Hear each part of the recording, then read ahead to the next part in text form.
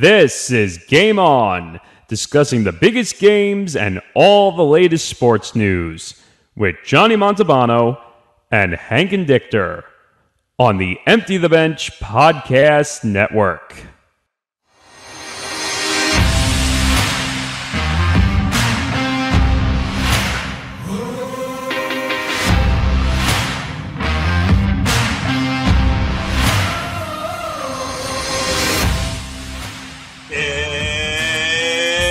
Showtime, folks. It's episode 36 of Game On here on the Empty the Bench Podcast Network. I'm Johnny Montalbano, joined by Hank Indictor and Nick Morgasen for a very special show. We'll explain about that in just a couple of seconds. But guys, Hank, first off to you, welcome. How you doing? Doing pretty good. How about those Rangers? Big comeback victory over the hated New Jersey Devils at the Garden last night. Yeah, absolutely love to see it. And folks, I told you not to start panicking over the Rangers too soon. You sure did. Absolutely, Hank. And Nick Morgasen is with us today. Nick, good to see you. How you doing, bud? Oh, man, I'm doing good. Well, we'll see how we'll be doing after this show with all the news, but I'm good.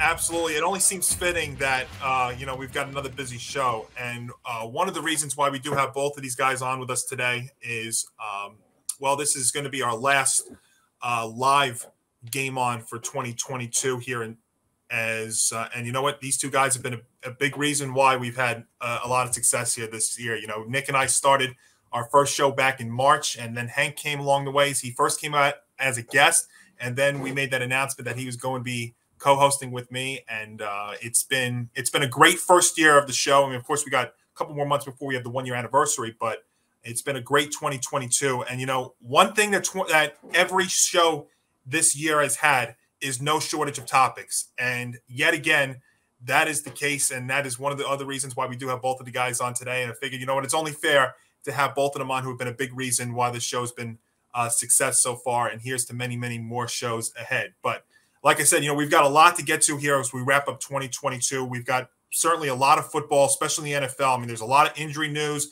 a lot to take from our two teams that the three of us root for. We're going to get to that. We've got some NBA stuff. And then at the end of the show, we're going to look back at what was a moment that stuck out, or even our favorite moments of 2022 in the sporting world. So definitely a lot to get to. But we do have to start the show on a serious note today. Some very, very sad news that broke Tuesday morning. It happened Monday night, but it broke out Tuesday morning. And that was Mississippi State head football coach Mike Leach passing away at the age of 61 from heart complications. As somebody who's a big college football guy like myself, I mean, I loved Mike Leach as a coach, and he was a tremendous guy. He was an amazing figure for the sport. I mean, if you watched, you know, the way he coaches, you know, his style, you know, his interviews, whether it's during the game, at halftime, after the game, you know, post-game locker room, I mean, all this stuff comes out. And then it was only a couple of days ago that we got the news that he was hospitalized for heart problems. And unfortunately, it just kept taking a terrible turn. I mean, I went to bed on Monday night, was thinking about this and was hoping for the best, but it was bracing for the worst. And then about Tuesday morning, about 8:30, 9 o'clock Eastern or so, we get the news from Mississippi State that he had passed away at the age of 61. Just a terrible, terrible tragedy for not only just Mississippi State, for Hail State, for the Bulldogs, but really for the college football world. And guys, I'll open it up to you here first. Nick, I'll go to you here first to start. I mean, I know you guys aren't the biggest college football fans, but I mean, if you watch college football, I mean, you've heard of Mike Leach before, so you know him. But just a very, very awful news that broke this Tuesday morning.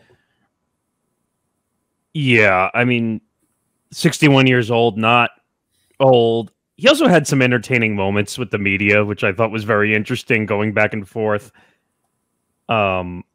You heard the news that he went in with a personal health issue. And when you hear personal health issue, you think it's not the worst thing. You think it's just something they have to go get checked out in the hospital. And then we hear the news that it took a turn for the worst. And unfortunately, now we're talking about it. Unfortunately. Yeah, so you were right. I mean, on Sunday, the news released about the personal health issue, and he had told ESPN after this past regular season that he had struggled with pneumonia during the season. He was feeling better, and he was actually at practice on Saturday before suffering this latest health issue on Sunday.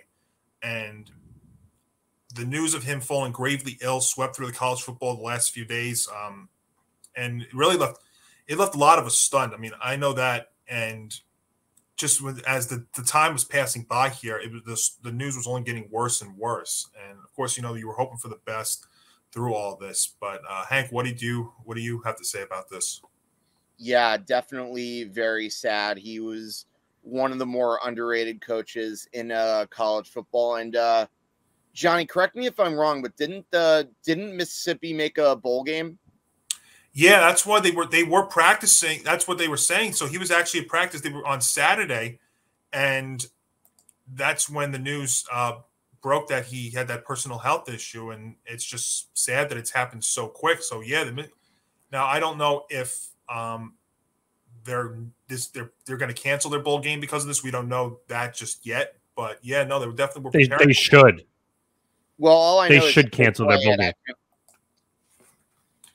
If they play it, though, I wonder, what kind of tribute they're going to do for him before said game. Well, I mean, just think about this for a second in terms of football. I think Nick's right. I don't know how you can even think about playing a game right now. Yeah, no, I don't disagree. I mean, this is a big story. I mean, the man was around for – now, I don't know his whole history. I know he was a Texas Tech coach. And I know that he had a little bit of his run-ins when he was with Texas Tech, some controversial stuff that went down at Texas Tech. I don't know Johnny, you would know this better than me, but I wouldn't say he was exactly the perfect person over the years, but he definitely was good at his job. We can't deny that. Oh yeah, I mean, I think what is he, like 100? He was 158 wins. For him, and 107 losses in 21 seasons. Right, 21 seasons, 19 of 21 of those years, I think he made a bowl game. That's what it's going to show. And yeah, Mississippi State is scheduled to play Illinois in the ReliaQuest Bowl on January the 2nd. And again, as of right now, we don't know if that game's going to still be on. I mean, I just am trying to think about this. We know what happened with the 3 Virginia football players that were killed, and they canceled their final 2 games. I mean, it's a little bit different because they were not bowl eligible at the time. And obviously at that point, football is not important. I mean, just that whole grieving aspect, which they're still doing there in Virginia. But yeah, so they're scheduled to play on January the 2nd against Illinois in the ReliaQuest Bowl. And again, we don't know if that's going to be the case, but yeah, no, Leach's resume is very, very good. I mean, when you think of college football, though, nowadays, I mean, the first things you're thinking about are like the Nick Sabans, the Dabo Sweeneys, and, the Kirby Smarts of the world. But, I mean, Mike Leach was pretty consistent. As I said, 19 of 21 years in a bowl game. I mean, that's a pretty good resume to have. I mean, I also looked at a statistic that his 158 career wins ranked 5th among active FBS coaches this season. So, yeah, he's 5th highest in the FBS. I mean, think about it. When you only play 13 games, at the bare minimum 13 games a season in college, I mean, to win 158 games shows you how consistent you have to be for how long. How consistent you have to be to have the success. So really just, an awful story. And, if you go on Twitter Tuesday, and I'm sure as the days go on here, you see the tributes pouring in from, fellow Nick coaches. Saban had a really good one. Who's that? Nick Saban had a really good one. Yeah, no, absolutely. Saban's who's definitely coached against Mississippi State a lot, and Mike Leach in his career a lot. Absolutely would know He called him an offensive innovator who always did things his way, said that his teams were well coached and extremely challenging to defend. They played with poise and toughness, which is a credit to his leadership. Tells you all you need to know. Yeah, and another thing that you could tell about how great a head coach he is look at the tree of coaches that have coached with Leach. Lincoln Riley, just to name a few here: Lincoln Riley, Wait. Lincoln Riley, and only Lincoln Riley. If you know what movie I'm referring to. I don't. I'm not that much. You've never seen My Cousin Vinny? Oh, I mean, I've heard of it. Yeah. Oh, yeah. I know what you're talking about, Hank. I'm just going to put this out there. I am not the biggest movie buff in the world. I'll talk to you about sports. I'll talk to you about game shows and things like that till the end of time. But movies are not my thing. I think My Cousin Vinny, though, is a must. Okay. I think if I'd seen 10 movies in my lifetime, I'd be saying a lot. I'd be a lot. But just get back to this. So, yeah, Lincoln Riley, coach, was there. Some of these other names you know of, Sonny Dykes, Cliff Kingsbury, Wes Welker is one of the assistants. I mean, there's a full list from Pete Thamel on Twitter. What's that? Wes Welker's one of his assistants. Wow. I think it's I don't think it's that Wes Welker. I think it's a different. It's not the same one. It's not the same one. Oh, okay. I was gonna say if Wes Welker was assistant, how would I have not known about that? Yeah, but I would have been living under a rock. Yeah, but just it's really. And upon further review, Wes Welker is actually a Miami Dolphins wide receivers coach. Yes, that Wes, the one that I'm thinking about.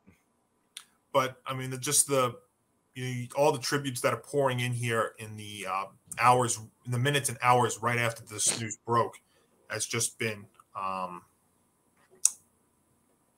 it's sad. He's only 61. This day and age.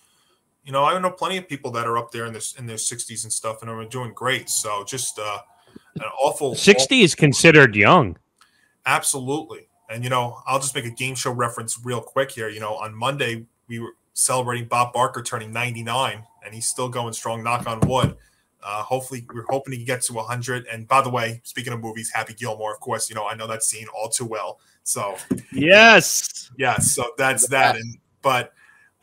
So the tributes are pouring in here. And again, like you guys are saying, we don't know right now what the status of their bowl game is going to be coming up here on January the 2nd. It's not important, but it would be, a very emotional scene there if they do play and they are able to beat Illinois in that ReliaQuest Bowl happening on January the 2nd. And that's the thing, we were going to talk college football on the show because the Heisman Trophy was announced on Saturday.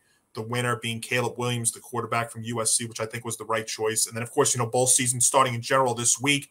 You've got some bowl games like the Bahamas Bowl, the Fenway Bowl happening, the Las Vegas Bowl, just as the name starts. I mean, I'm looking forward to the end of the year because, we're not going to be on before the end of the bowl season. I'm probably going to do a Monty moment that last week of December to preview the 2 college football semifinals. But those are the 2 big ones. Obviously, Hank and I spoke about it briefly on the last show between Georgia and Ohio State, Michigan, TCU. I've got a great game to look forward to here on December the 30th, the Gator Bowl between my Notre Dame Fighting Irish and the South Carolina Gamecocks, where I'm going to be totally outnumbered, but that's quite all right. I'm used to that, whether it's here or on our football picks that we do. But yeah, now bowl season comes in. It's always fun. I mean, even if you have some of the not stellar matchups, nevertheless, it's still a bowl game. And that's what they've been trying to do here. But yeah, so by the time we're back on again, we're going to have our national championship matchup all set. I think it's going to be Michigan and Georgia. I think it's going to be Georgia and Michigan 1-2. I could see TCU making it kind of interesting because they've been playing close playoff kind of football all year. And I wonder how Blake Corum's injury for Michigan is going to affect them. But I think Michigan's still just too good in too many ways. And, what Jim Harbaugh has been able to do there over at Michigan has been just absolutely unbelievable these last couple of years. I know, Hank, you were talking about it too.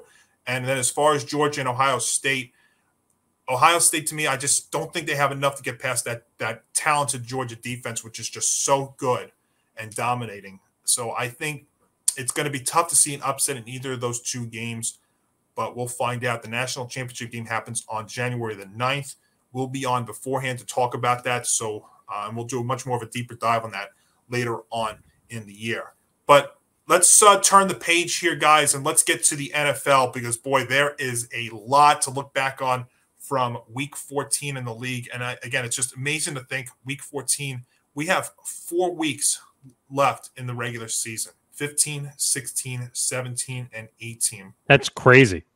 it goes by quicker and quicker every year. And I don't know what it's been, but this year I think it's just been absolutely incredible. And I think part of that is because we've had just so much stuff to discuss. And that's what happens with these games. And really, it starts right at the very first game of Week 14 last Thursday, guys. The Vegas Raiders and the Los Angeles Rams. And when we were on last week previewing that game, we were thinking it was going to be Derek Carr against, gosh, maybe John Wolford. They were talking about maybe using a Wolford and Pickens duo. And then out of nowhere, here comes the news that, boom, Baker Mayfield, who was put on waivers by the Panthers, and that's what we were talking about on the show. And then as the show is airing, the news breaks that the Rams picked him up off of waivers. And I was like, oh, geez. But that's just life as it is. And by the way, can we just say one thing? Just because Baker decided to throw for 230 yards and 2 touchdowns, can we just like pump the brakes a little bit? And like, because they were like, oh, should we pick him up in fantasy? Should we play him? Should we be like, come on, slow down. That's it's a bit of a reach, but I think you also could say that it's a very cool moment for Mayfield, who 2 days prior to the game was not with a team. He was out of the league and out of a job, and he goes there to the Rams and then leads them on a 98-yard touchdown drive to win the game against the Raiders. I mean, it's a cool kind of vindication moment for Mayfield. And I remember, speaking of, looking back at this year, Hank and I were talking when Baker was on that You Never Know podcast, and we kept talking about the only way that Mayfield was going to play in the NFL in 2022, or at least in my opinion, was going to be teams that were desperate. And at the time, the Carolina Panthers were desperate. The Los Angeles Rams were desperate. I mean, you were playing John Wolford and Bryce Perkins there with pretty much no receivers and no defense. So you needed somebody in there, and he goes there and leads an unbelievable ride. And on the Raiders side, it's another case of them blowing another 13-point lead. Hank, just an unbelievable thing there Thursday. Yeah, absolutely. And I think Baker is in a situation where he probably could succeed better with like more talent. So definitely a good get by the LA Rams. But do you know what the win that Baker Mayfield had for the Rams really confirms? Things were a mess with the Carolina Panthers up until they decided to fire, not just fire, but give a boatload of severance pay. I can say the Matt Rule. You knew I was going to bring up the severance pay, did you not? Yes, but the one thing I want to say about Baker is he's really not going to be a starter in this league anymore. I mean, that ship has kind of sailed. Now, there's 2 options. Actually, let me take that back. There's one place that I could see him starting, but it's not going to be exactly the most pleasant place to start. Now, would he rather be a starter in Houston as the Texans starter, or would he rather be the backup behind Matt Stafford and actually have a chance to be on a roster in LA that could win? Well, I'm going to throw something, and we're going to get through all these games, but if there's anything that we learned these last couple of weeks, quarterbacks like Baker Mayfield, and I will even go to Cleveland and say Jacoby Brissett, are going to find jobs in the next year or two, because look at all these quarterbacks that are going down. I don't think Houston's a possibility, because Houston's going to draft a quarterback with the first overall pick. It's just going to be a matter of who. If it's going to be Bryce Young from Bama or C.J. Stroud from Ohio State, I think that's going to be the question mark. But if you look at all these injuries with the quarterback position just this week alone, I mean, Kenny Pickett in concussion protocol yet again. Lamar Jackson, who's still out. Tyler Huntley, who's out. Russell Wilson, I'm not saying Denver, but Russell Wilson concussed. Or Monday night, Kyler Murray. If they find out that is a torn ACL, it is the middle of December. He's not going to be back by the start. If that is a torn ACL, he's not going to be back at the start of 2023. So do you see maybe Mayfield getting a few weeks over there in Arizona? Well, if he has a torn ACL, he's going to be out more than a few weeks. But yeah, I mean, not to compare, but look at Odell Beckham Jr. He suffered in the Super Bowl, and they were thinking about him possibly being back in November, December, and the Cowboys actually did the smart thing and realized that he probably was not going to be ready by then. Well, I'll give you a bold prediction, and actually I'm glad you brought up the Cowboys because this reference comes from it. I could see Jacoby Brissett remaining in a Browns uniform behind Deshaun Watson, being paid $10 million a year, like Kyle Orton was the backup for Tony Romo with Dallas. It was an insurance policy by Jerry Jones, even though Kyle Orton, I think, ended up playing at one point because Romo ended up getting hurt. But you didn't really see him. He was more there as the insurance policy. Now, that was an expensive insurance policy at $10 million. But I think Jacoby Brissett brings more to the table than Kyle Orton did as a backup in Dallas. So I could see them doing that. I really do. Yeah. And I also could see Jacoby Brissett starting on a team next year because he actually did an okay job with the Browns this year. But I'm saying, hey, if he's going to be paid $10 million to sit as an insurance policy, I don't think he cares. No, that's fair. Money talks. But I think you're learning also in this NFL, and I was reading a stat Tuesday morning. I think they're up to like 60 quarterbacks that have played a snap this year. And just think about, back in the day, the last couple of years, we were talking like, if you watch the Manning cast on Monday and you look at Peyton and Eli, who only missed one game because of the dumbest decision in the history of the Giants organization, or one of, if not the dumbest. And Peyton Manning, who really never got hurt. Yeah. And Peyton Manning, who really didn't get hurt until his 12th year with the neck. You just don't see that. You don't see this kind of durability in the NFL for whatever reason. Wait a minute. Broncos country. Let's ride, too. Oh, another one. Yeah. And look at that possibility, too. But just that was crazy, and this speaks to the volume of the NFL this year. Here's Baker Mayfield, who 48 hours before he takes the snap is without a team, and then who thought he was going to be ready for Thursday Night Football, learning the playbook in 2 days? Hank, I'm not going to put my hand up. I am going to put my hand up and say it. Say it. Put your hand down. I'm lying. There's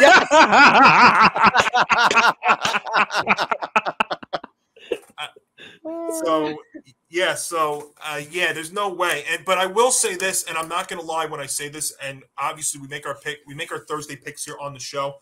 I might have gone in a little bit of a different direction if I knew that Baker had a chance to play, because I still think he would have given you a little bit something more than Bryce Perkins and John Wolford would have.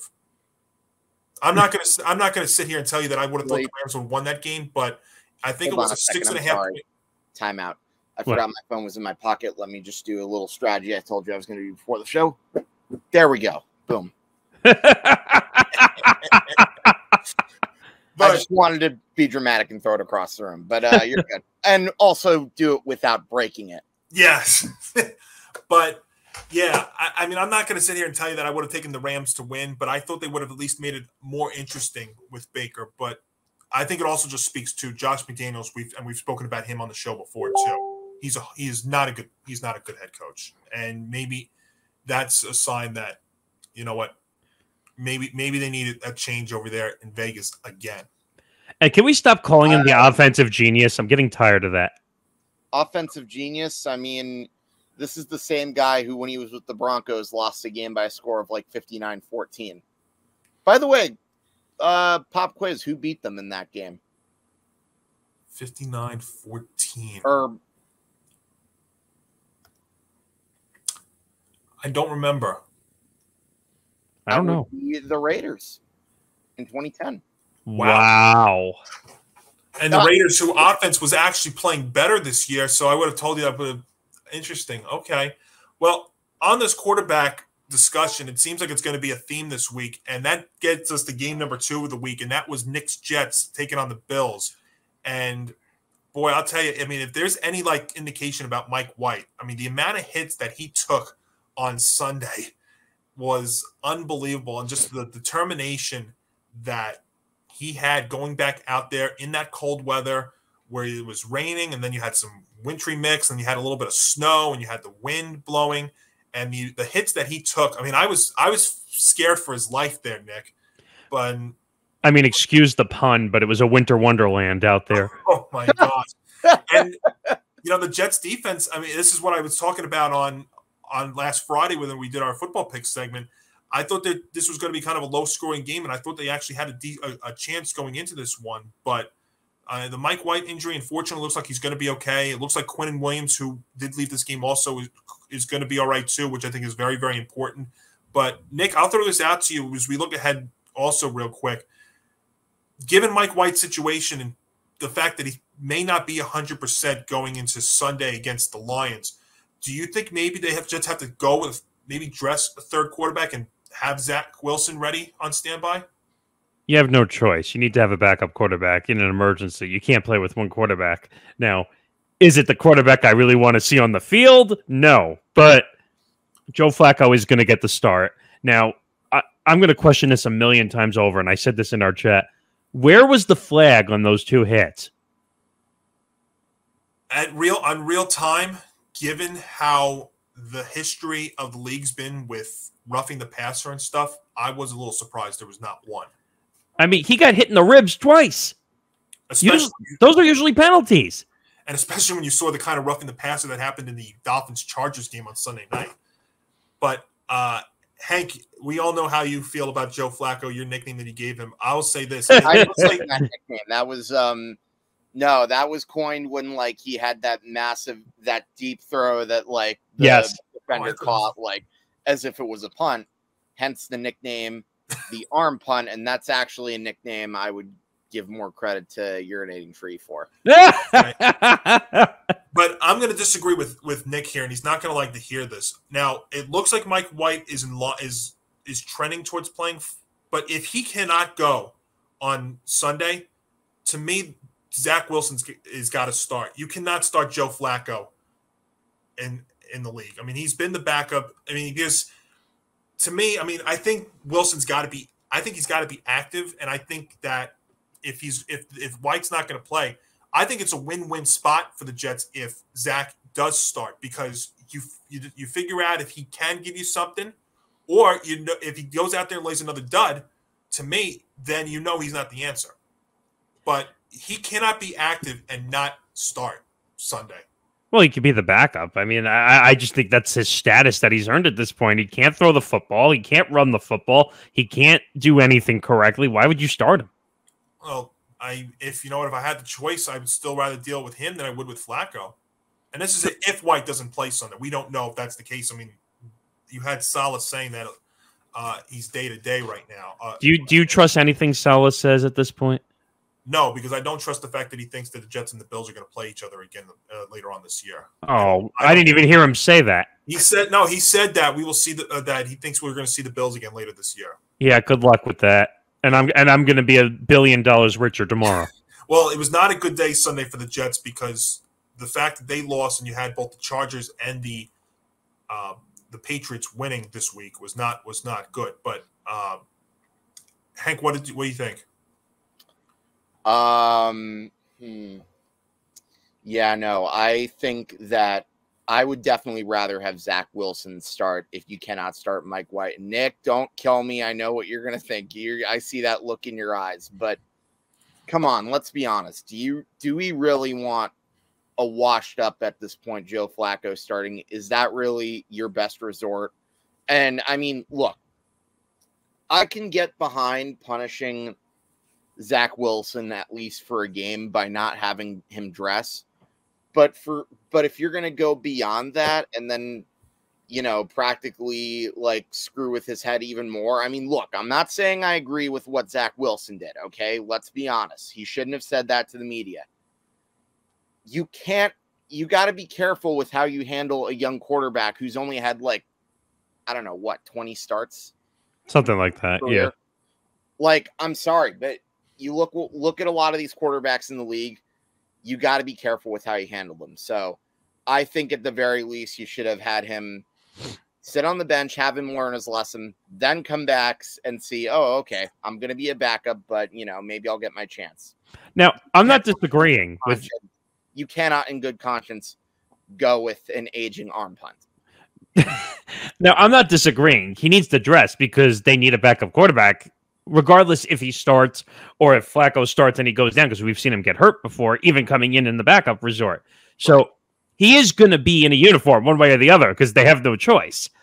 But I don't know. I think the ship has sailed, so to speak, on Zach Wilson. Interesting thing the Jets have right now these next 2 weeks is you're going up against a Lions team that's playing great, and you're going up against a a Jaguars team that's also playing great right now. So they're probably getting these two teams at the worst possible time when now you're in a situation where now you've got to win and get some help to get back into the playoff discussion. Well, I don't know. I'm kind of on the fence right now. A couple of weeks ago, I said the Jets will make it. Now I'm on the fence on whether they'll make the playoffs right now. Well, it's funny because these 2 weeks were probably weeks that you were – I mean, I'm not going to speak for you, but I would imagine you were probably kind of confident in given the way that the Jets were playing and the way the Lions were 5 weeks ago. But all of a sudden now the Lions are playing great. I know we're going to get to them in a second here, but, the Lions are playing great, and you saw what the Jags did against the Titans. Now all of a sudden these 2 games have become very, very critical, especially when you still got to go to Seattle and to Miami at the end of the year. But we'll find out. Yeah, we'll see. But you had that. You had the Bengals getting past the Browns 23-10. There were some injury woes there for the Bengals, though. Afterwards, Tyler Boyd got hurt. T. Higgins got hurt. I mean, those are 2 big receivers for Joe Burrow to go along with Jamar Chase, and we don't know their status going into this weekend just yet. But if those guys are down, they're not winning games. I'm just telling you that now. Yeah, we'll find out as the week goes on here before we do our football picks later on in the week.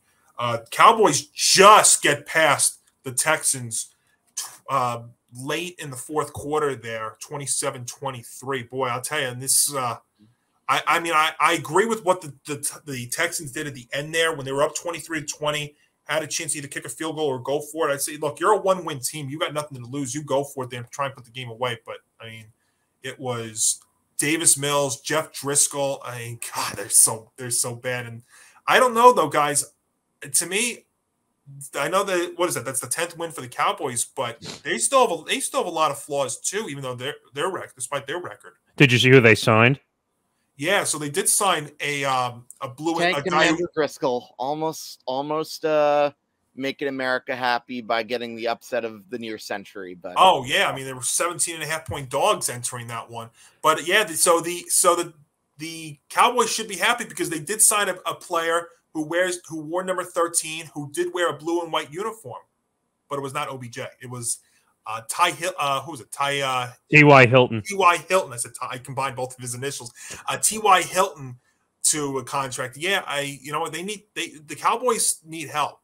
That's what they need. I don't know what T.Y. Hilton's going to give you, but it's going to give you another option receiving. Right. Much. I mean, they needed help in the worst way in the wide receiver position. Now, we'll see if sitting around and not getting any reps is going to hurt, but I think having the veteran experience helps. Yeah, and kind of a sneaky game on Sunday. They go down to Jacksonville to take on the Jaguars, to the Cowboys.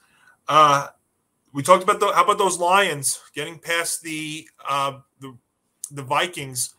Another good game for Jared Goff. And I tell you, look at this Lions team, guys, and I brought it up during our football picks last week. They have a favorable way down the stretch here to get themselves into playoff discussion, given their schedule and given everybody else's teams and the way that they're playing right now. I mean, it's there for them. I mean, Kirk Cousins throwing for 425 yards and not winning. That's all you got to say. Well, yeah, and Hank, it's also the fact that the Vikings gave up 400-plus yards again, and it's the fact that five straight games. And, I know how Nick loves to talk about Vegas during our Football Friday picks. I don't think Vegas is in love with the Vikings because this was the second time in 3 weeks that they were an actual underdog to a team that record-wise was and some distinguished co-host of mine, I believe he's in the one square below me and Nick. I think he was the Lone Ranger in calling the Lions. He was. Yeah, he was. And guys, I look at this Lions team, and their offensive line has been playing great. You know what? Their receivers have been very, very good, and very quietly their defense. Now I know they gave up a bunch of yardage last week, but their defense has been playing very, very well here these last few weeks. It really.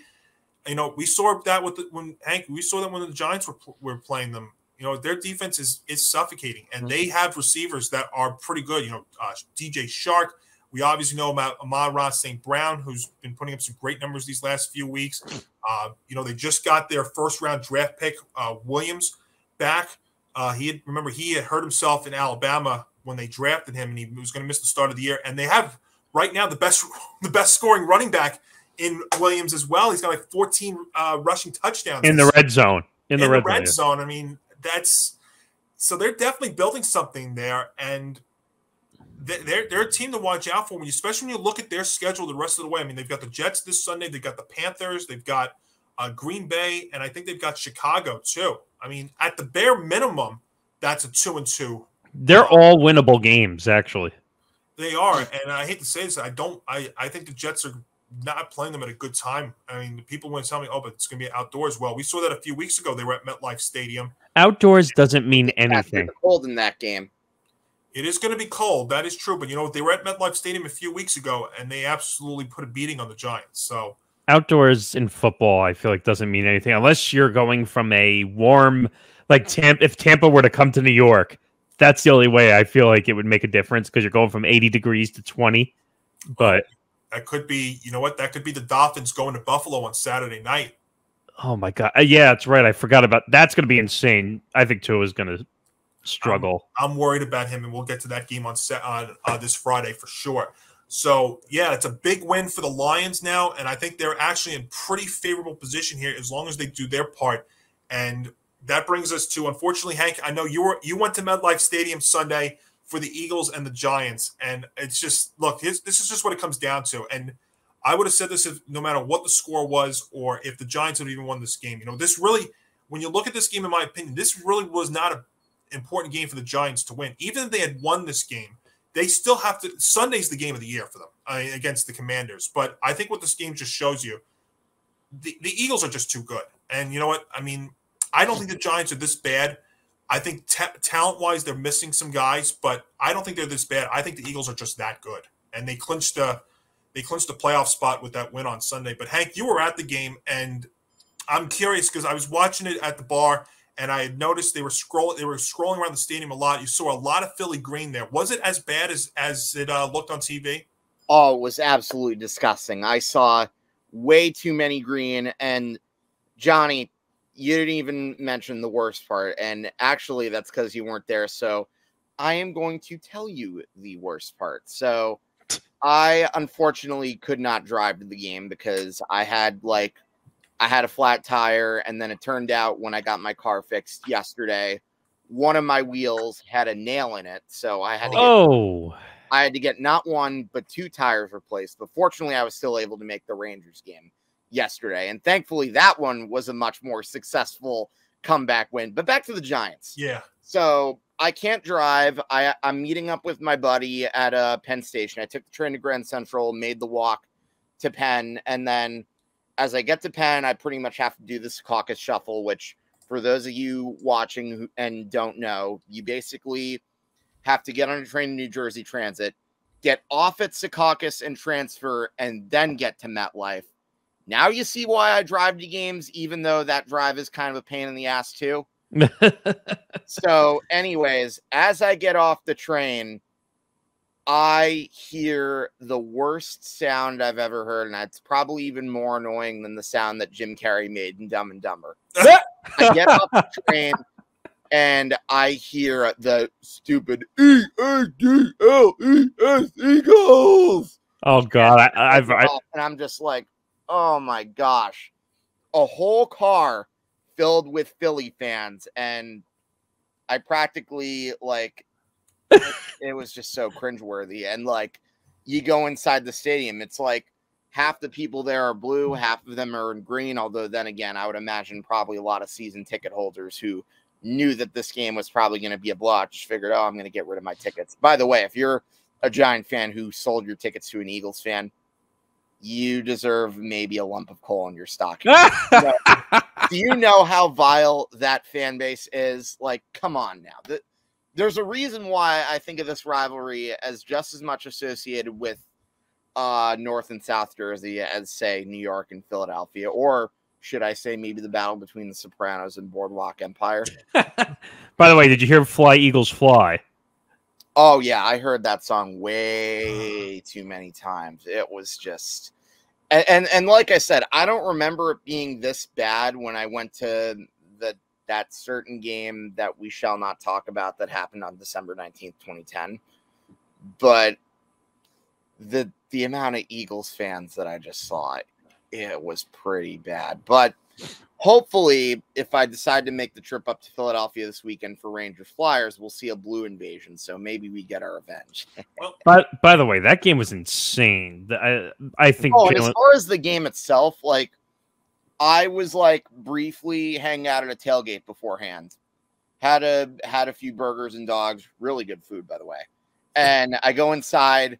I get to my seat. Eagles are driving, and they made it seem like they were like taking candy from a baby when they scored that first touchdown.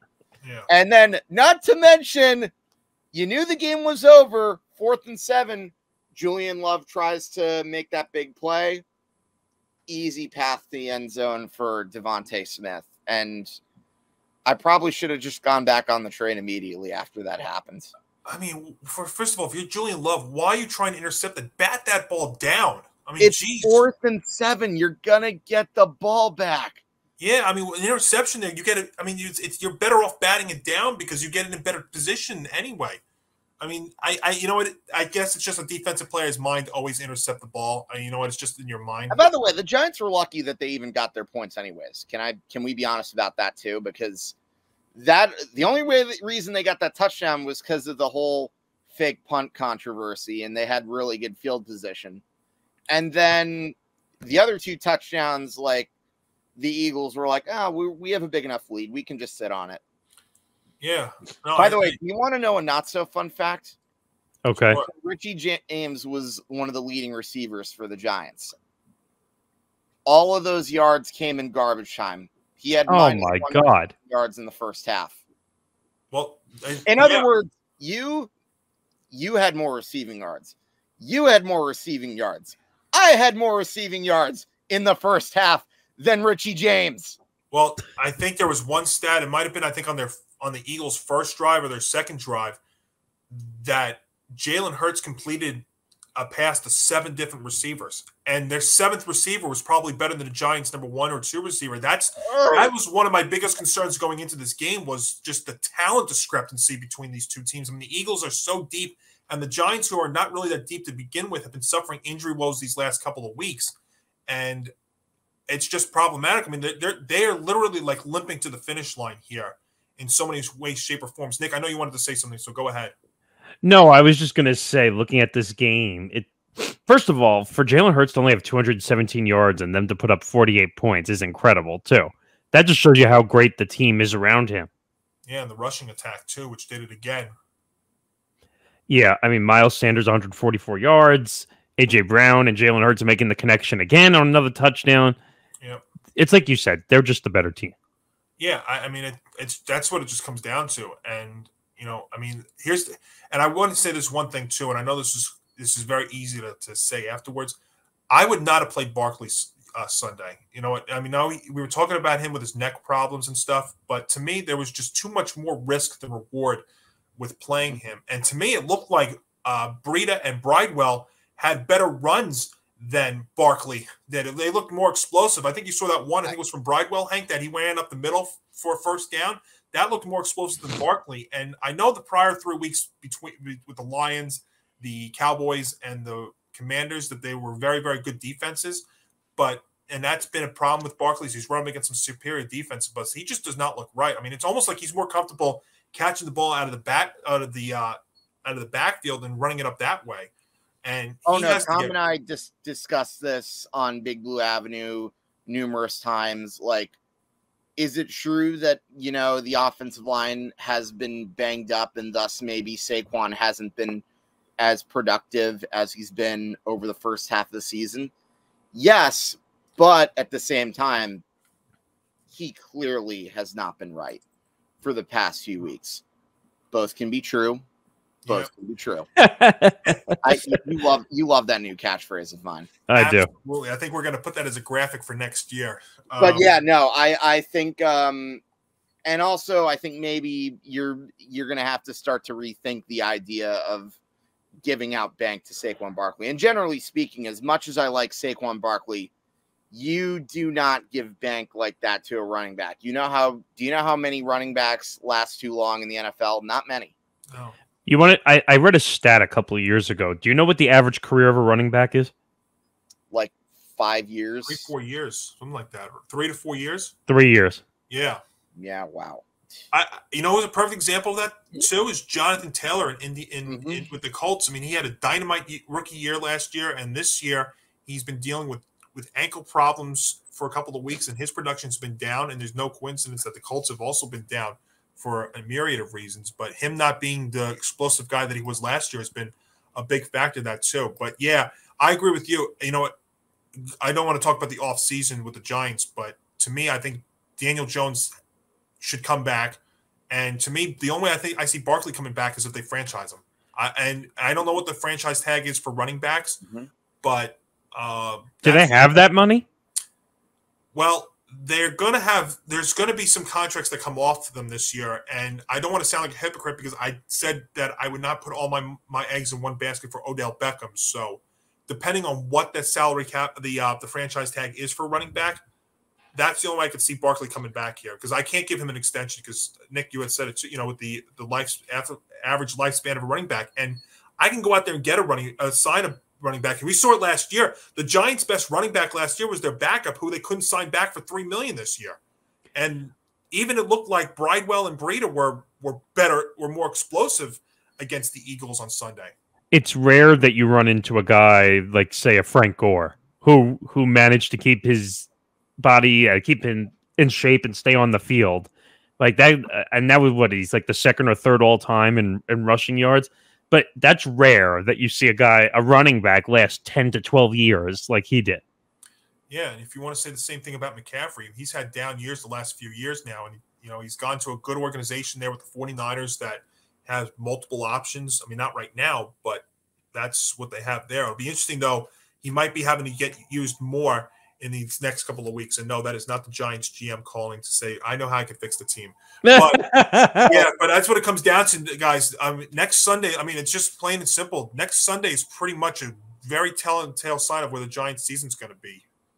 I think I still trust him to make decisions more so than his good old predecessor. I agree, but you know what? I think they had some more options though before, and you saw Bellinger get hurt again, which is not a good thing. And there's also, ever since Evan Neal got hurt, I know he's come back, but ever since Evan Neal went down, the O-line's not been the same. Look, injuries are going to happen. We're seeing that everywhere in the league, but you're only going to take it as far as your talent takes you with the Giants. But we'll find out here. They're still away, and they're still in position. What helped too was Carolina beating the Seahawks, and we're going to get to that. But speaking of injuries, again, it's a theme here. We saw it in the Ravens-Steelers game where both quarterbacks, Tyler Huntley, Kenny Pickett, both left the game. Both were put in concussion protocol, and that meant that for the Steelers, you went to, Kenny Pickett. And as somebody who took the Steelers, when I saw Kenny Pickett was in there, I threw my pick in the trash because I knew I was done. 3 interceptions, looked awful. But for the Ravens here, very critical thing here because if Huntley's not going to be able to play, remember, they got a short week this week. They play the Browns on Saturday. And if he doesn't clear protocol and we know Lamar Jackson's still out, they're going to be going to third stringer Anthony Brown to start against the Browns on Saturday. And Baltimore will be saying, what can Brown do for you against the Browns? The best way to put this quarterback situation, because that's what it is right now. I like Tyler Huntley. Obviously, if he's in concussion protocol, he's definitely not clearing that on a short week. Let's just admit that now before we go down that rabbit hole of despair. And Lamar is Lamar. He's going to be, they said it could be anywhere from 1 to 4 weeks, which is basically the end of the season. By the way, I know hot take, I would not give him the money at the end of the season. If I were the Ravens, I'd be totally fine if they wanted to start Tyler Huntley going on in the future. Kenny Pickett, I just don't trust. He keeps getting hurt. He keeps getting hurt. What is this, like his 3rd time in concussion protocol? It's at least his 2nd. And that's problematic. It's problematic because, one, he can't brace himself when he gets hit, or he can't get out of the pocket and throw the ball away. That's why he's getting hurt and getting hit. Yeah, and Najee Harris has not been, speaking of running backs, Najee Harris has not been that great this year. And that's a concern. If your running back's not going to give you much, it's going to force you to be throwing the ball, and it means you might be taking more shots. I mean, when you don't leave the pocket and you have cement feet, you're going to get hurt. Yeah, wasn't looking good there too. You know, Trevor Lawrence was a guy who also was dealing with a toe issue in practice last week. We didn't know if he was going to play Sunday against the Titans. Well, he sure did, and he looked the best he had looked in his entire career. It was unbelievable, some of the throws. I mean, he had over 300 yards passing by the third quarter against the Titans, and now Tennessee's running into problems too ever since they fired John Robinson. Jacksonville wins 36-22, and this is the concern, Nick, that I have with your Jets, who play the Jaguars in 2 weeks. Might be getting them at a hot time. See, I have a lot of concerns with the Titans. I think I brought this up with both of you a couple of weeks ago. That how many years ago was it that they were the number 1 overall seed in the playoffs? It was, I think it was two years. And they got bounced in the first round, if I'm not mistaken? Right. Now, last year they got bounced by the Bengals, and that was with Tannehill throwing all those interceptions and Derrick Henry not being like himself. Actually, didn't they get bounced by the Broncos as the number 1 overall seed? I would have to go back and check that. I mean, it sounds about right. By the way, that would be totally ironic if that was the case. But, yeah, I'm concerned with the Titans. They have one option. That's it. That's all they have. Derrick Henry. They don't have anybody else. They lost to the Ravens. Was it the Ravens? That was in 2020 in the wild card round, 20-13. But we've said this many times. Derrick Henry can't be your only offensive option. Well, you've got Robert Woods, but he hasn't given you much. And their first round pick, Traylon Burks, has been in and out of the lineup this season too. Yeah, there's no victory here. Like, I don't see the Titans going far again. Call me crazy, but I don't think they're going far. No, it's hard to say that. I mean, if everybody knows you're going to be going to Henry, and then that you're going to force Tannehill to be throwing the ball a lot, I mean, that's where you start getting nervous with Tannehill again. Right. But yeah, the big win there for for Jacksonville, and then the Chiefs against the Broncos, and boy, this looked like a lock early on. What was it, 27-0? Early in the second quarter, 28-0 even. Yep. And but you know what, Patrick Mahomes didn't look like himself in this game. Threw 3 interceptions, and of course, speaking of injuries, let's bring it up again. Another one here. Russell Wilson left the game with a concussion in the second half in the loss, and that means that it could be Brett Rippon starting for the Broncos next week. I mean.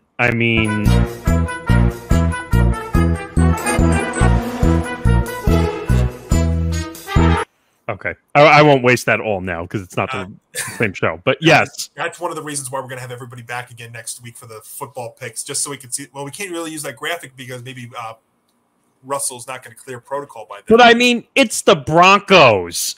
Broncos country, let's ride. But yeah, I mean, if he's out of the concussion protocol, they're definitely not winning next week. I'll tell you that now. Boy, let's see here. Who they got here in week 15? But does it really matter at this point? I guess it would be maybe the Texans. They might have a chance, but no, they're.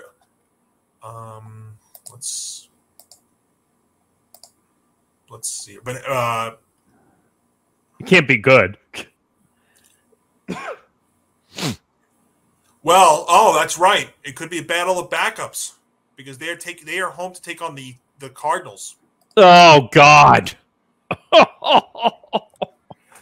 And we're going to get to the Cardinals in a minute here, but Hank, I'll go to you first for this one because this was this game when we did the picks was one of the ones I struggled with a lot, and that was the Panthers and the Seahawks up there in Seattle. And I tell you what, Steve Wilkes and Sam Darnold have given the Panthers life here as they win 30-24, and the Panthers now are right there in the NFC South discussion. Isn't that amazing, Susan? And wouldn't it be something if the Panthers found a way to win that division? Like, can you imagine Steve Wilkes with the job that he's done, given the circumstances? And it's funny, not too long before, Johnny, you and I talked about the Panthers and we're on record as calling them the worst team in the league. And I still stand by it, like what we said at the time, because I mean they were an utter mess. But maybe Sam Darnold finally is playing under a system that suits him. I mean, I don't think he ever was really untalented, so to speak. I mean, Nick, no offense, but let's be real. We know that your Jets pretty much ruined him, as they've done a lot. Oh, no, I'm not disputing that by any means, but he didn't help himself either when he was with the Jets organization. No, of course not. I mean, the seeing ghosts comment definitely hurt.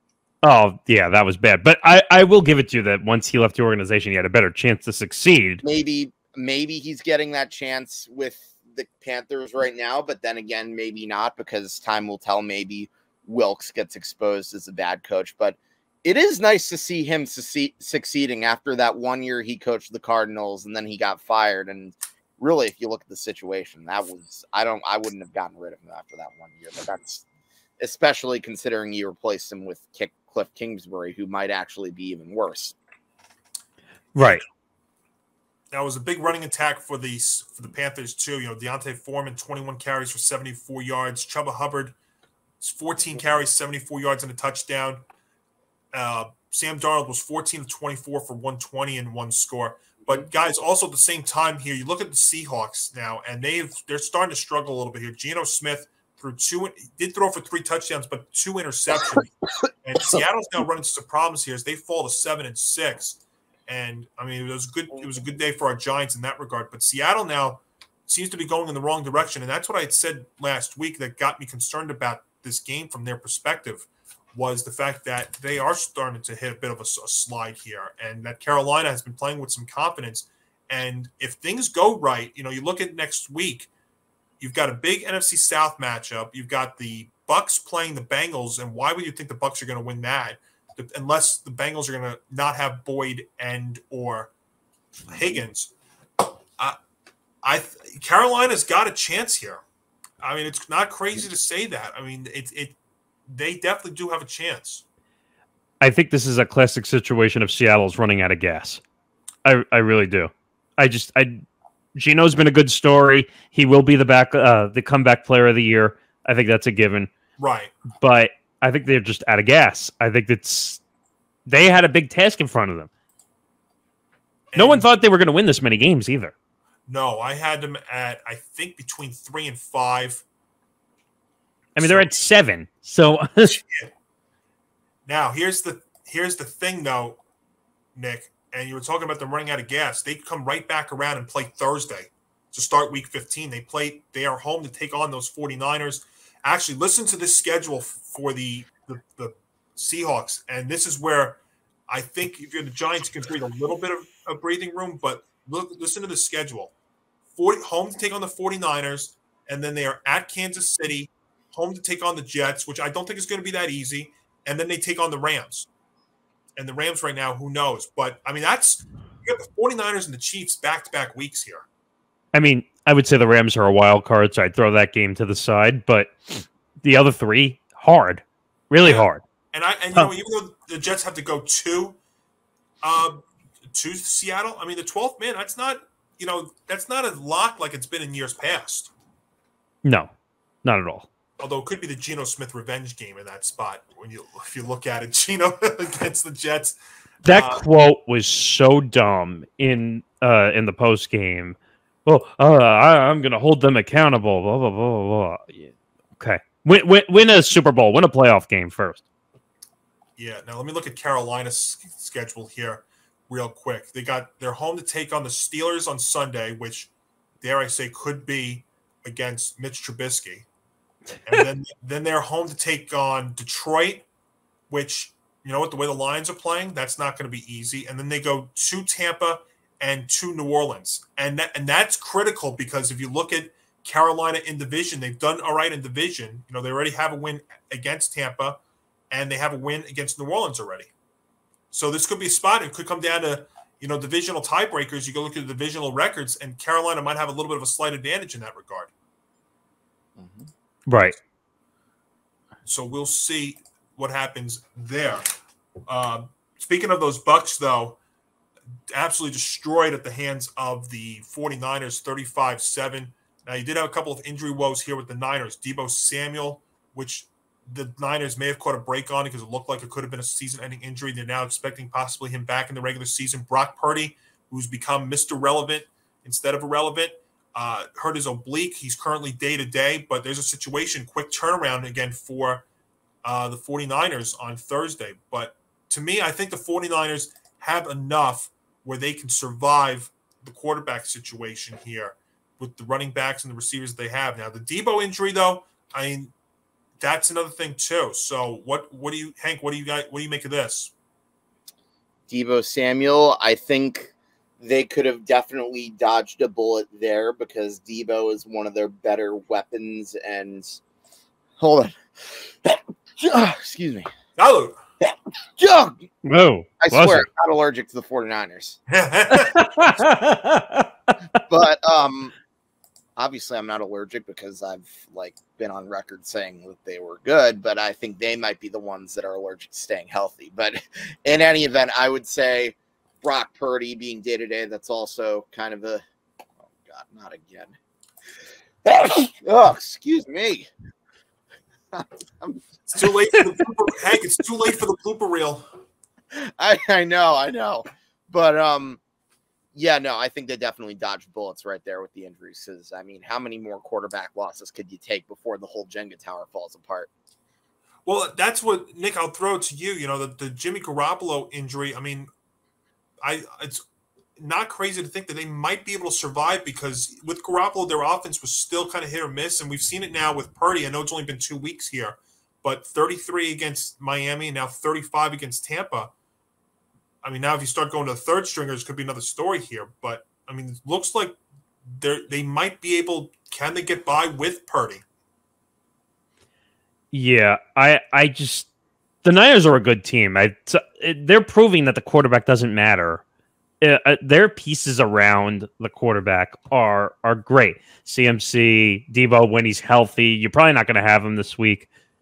And then you just have a slew of other guys that really just step up and make that team go. Now, I looked at the performance. Brock Purdy outplayed, and I mean seriously outplayed Tom Brady in every way, shape, or form. And I was talking to Tom and Nick from my show, and they were saying that Tom Brady might be obsolete the way he's playing now. And it's like an embarrassment putting him out there right now. And I agree. It's an embarrassment to put him out there right now. That's not really a stretch. No, it's not. I mean, the stories about him already planning his future coming out this week too down there. And, you know, now they go home and they take on the Bengals. And here's all you need to know. You know, they take on the Bengals on Sunday and they're not even favored at home against the Bengals. I mean, what does that go to show you? I mean, Tampa right now, the only thing they've got going for them is that wonderful NFC South. That's their saving grace right here. When you look, I think the Panthers might have a shot to win the division, though. Well, so it's funny because now you look at this rest of this division here real quick. You know, you've got the Falcons who are going to go to Desmond Ridder coming out of the bye, and you've got the Saints who are going to stick with Dalton, according to Dennis Allen. Yeah, I don't think Jameis Winston's ever going to see the field again unless there's an injury to Dalton. But yeah, that's tough scene there in Tampa. Sunday Night Football. It was the Chargers over the Dolphins. I totally botched that one. I thought the better talent was with the Dolphins, but right now the Dolphins that's 2 straight weeks like that, and now they go to what looks like could be snowy Buffalo on Saturday night. Not a good sign here for Miami. And I think they might lose that one too, to be honest. I would agree with you there. That's problematic. Yeah, going to snowy Buffalo. I mean, they're not. Not to mention that they already beat Buffalo earlier in the year. How hard is it to beat a really good powerhouse like Buffalo twice? Also, you can't just turn the air conditioner up in Miami and say that's playing in a cold situation. That story was crazy. What were they using, space heaters in LA? Is that what it was? Yeah, apparently. And you can't simulate a snowy, rainy, 20-degree day unless you're just going to have someone up in the rafters dumping water on you and icicles and stuff all over your head. Then you can't do that. No, that's for sure. And then the Monday night game, we kind of briefly discussed it at the start of this segment with the Patriots getting past the Cardinals 27-13. But guys, really the big story, third play of the game for the Cardinals, Kyler Murray gets carted off the field with the non-contact injury. And of course, those are the worst kind, the non-contact knee injuries. And that's why this brought up this discussion about the whole quarterback, the future for the Cardinals, because if it is a torn ACL, he's going to start missing part of 2023. You've got so much money invested in. That's why the likes of Baker Mayfield and Jacoby Brissett, I think, have to be in the discussion for the Cardinals next season if it is indeed, in fact, a torn ACL for Kyler. Because you're not going to go out there and draft a QB, despite the fact that because you gave all the money to Murray. So you have to go for a journeyman kind, I would think, right? I mean, your teeth are sunk in at this point. You spent $230 million on your quarterback for the future, supposedly. And now I think the Ravens are watching the Cardinals and saying, oops, my quarterback's injured. Do I really want to spend that money?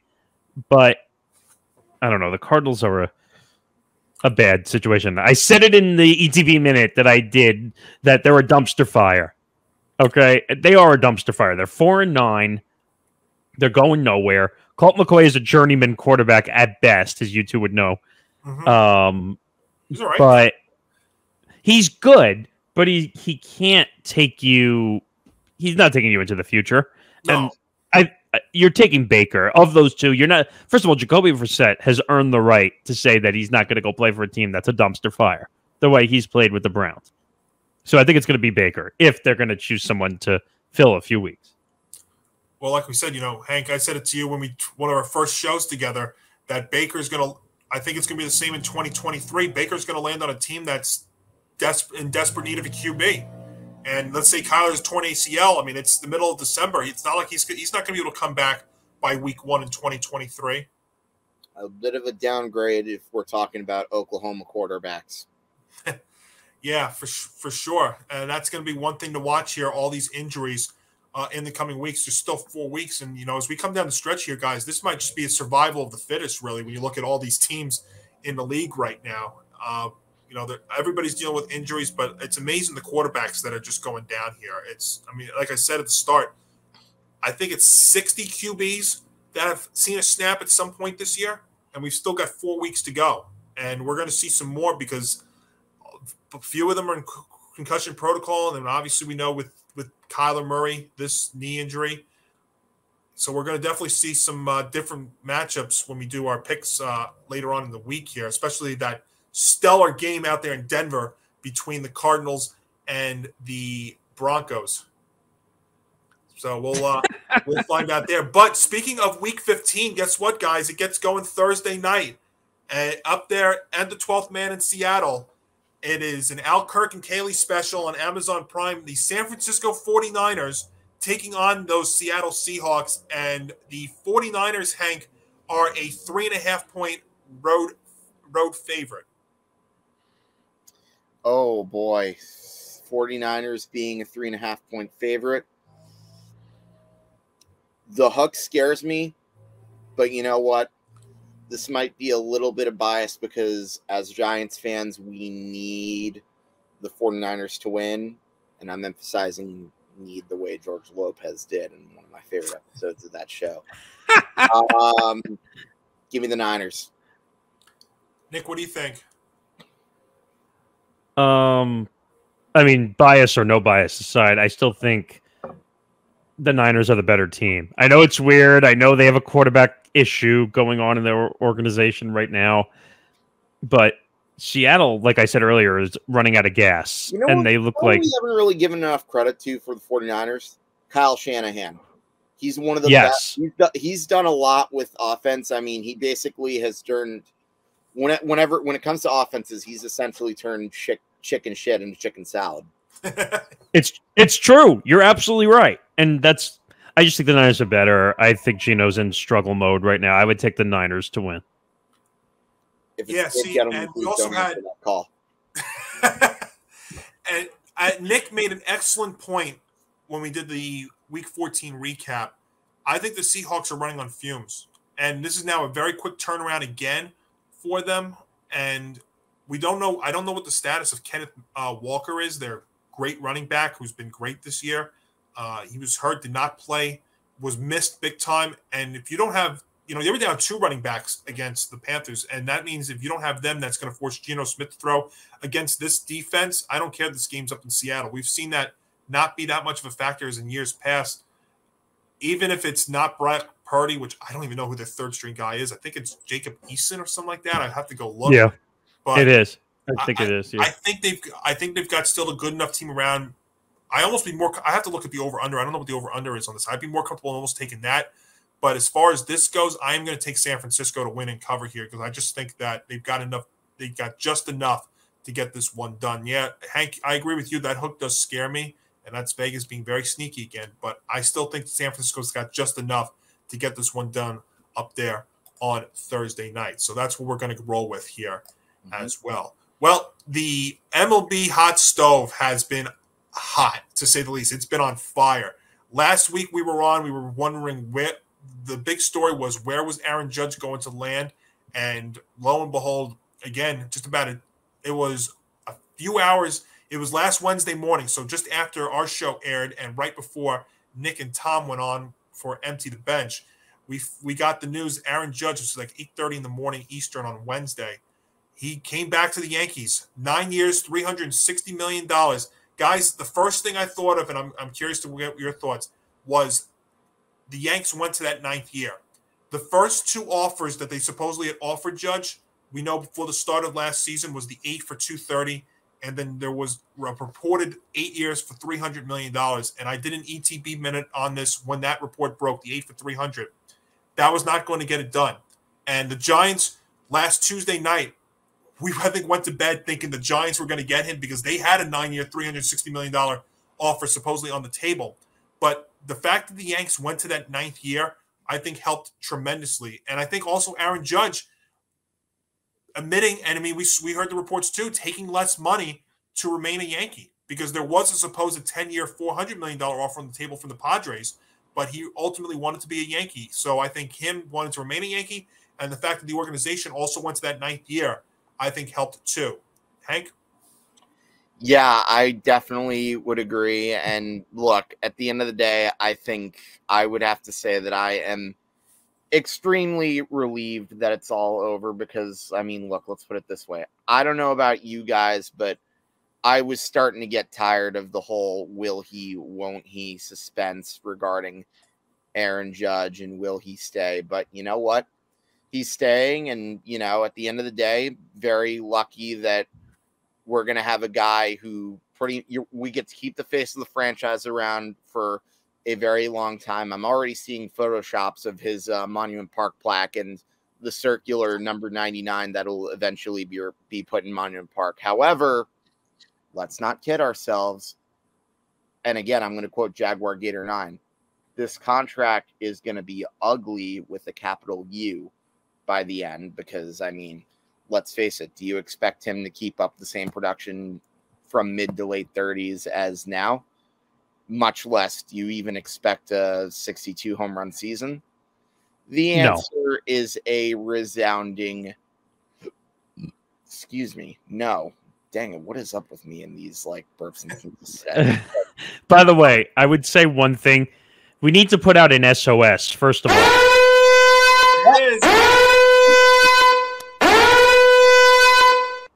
We need to put out an SOS for John Heyman because he forgot how to do his job in the process of reporting the arson judge signing. Oh, man. So, what a disaster. We need to put that SOS out because he was completely wrong in this situation with Aaron Judge, thinking that he was going to end up in a Giants uniform. Now, we don't know exactly what their offer was.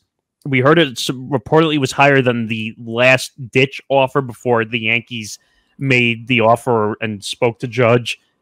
But the Padres offer is the one that's more stunning to me. The 10 years, $400 million. It seems like the Padres, who are a mid-level market organization to really be fair, and they're out spending all this money, and we'll get to another name in a little bit that they actually did sign, but where is all this money coming from San Diego? Yeah. You know what it is? It is Preller Palooza. Well, think about it. You know what AJ Preller reminds me of? James Holtzhauer. Why do I say James Holtzhauer? Because this is what he's doing. All in. Oh, all in. Right. Yep. It's a giant gamble. Yeah. Massive gamble. Yeah. It's the second. Well, you know what? It's like they did 2 daily doubles with 2 players, and they both missed. You know, they did it with Judge, and they did it. Didn't they also do it with Trey Turner too? Alex, I'm going to wager 20,000. Yeah, and miss the daily double. That's really what it is. But didn't they also offer more money for Trey Turner, and then he went to Philadelphia? So it was the second. They supposedly offered him like $370. Trey Turner. It's just wild. I mean, all this money. I mean, and they struck out. Usually in baseball, it's usually all about the money. So like he turned down what, $70 million to go to Philly? Yeah. I'm sorry, Nick. What did you just say? It's all about the money.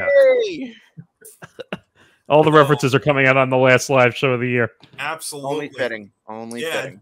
And absolutely. Yeah, but you know, that's the thing. So I don't know how you guys felt, but I mean, I went to bed Tuesday night thinking that he was going to San Francisco. Like it was going to be announced at like 2 or 3 o'clock in the morning. I might have woken up Wednesday morning just as the news was breaking because, you know, the winter meetings were happening out there in San Diego. So it could have happened, you know, it would have been midnight over there.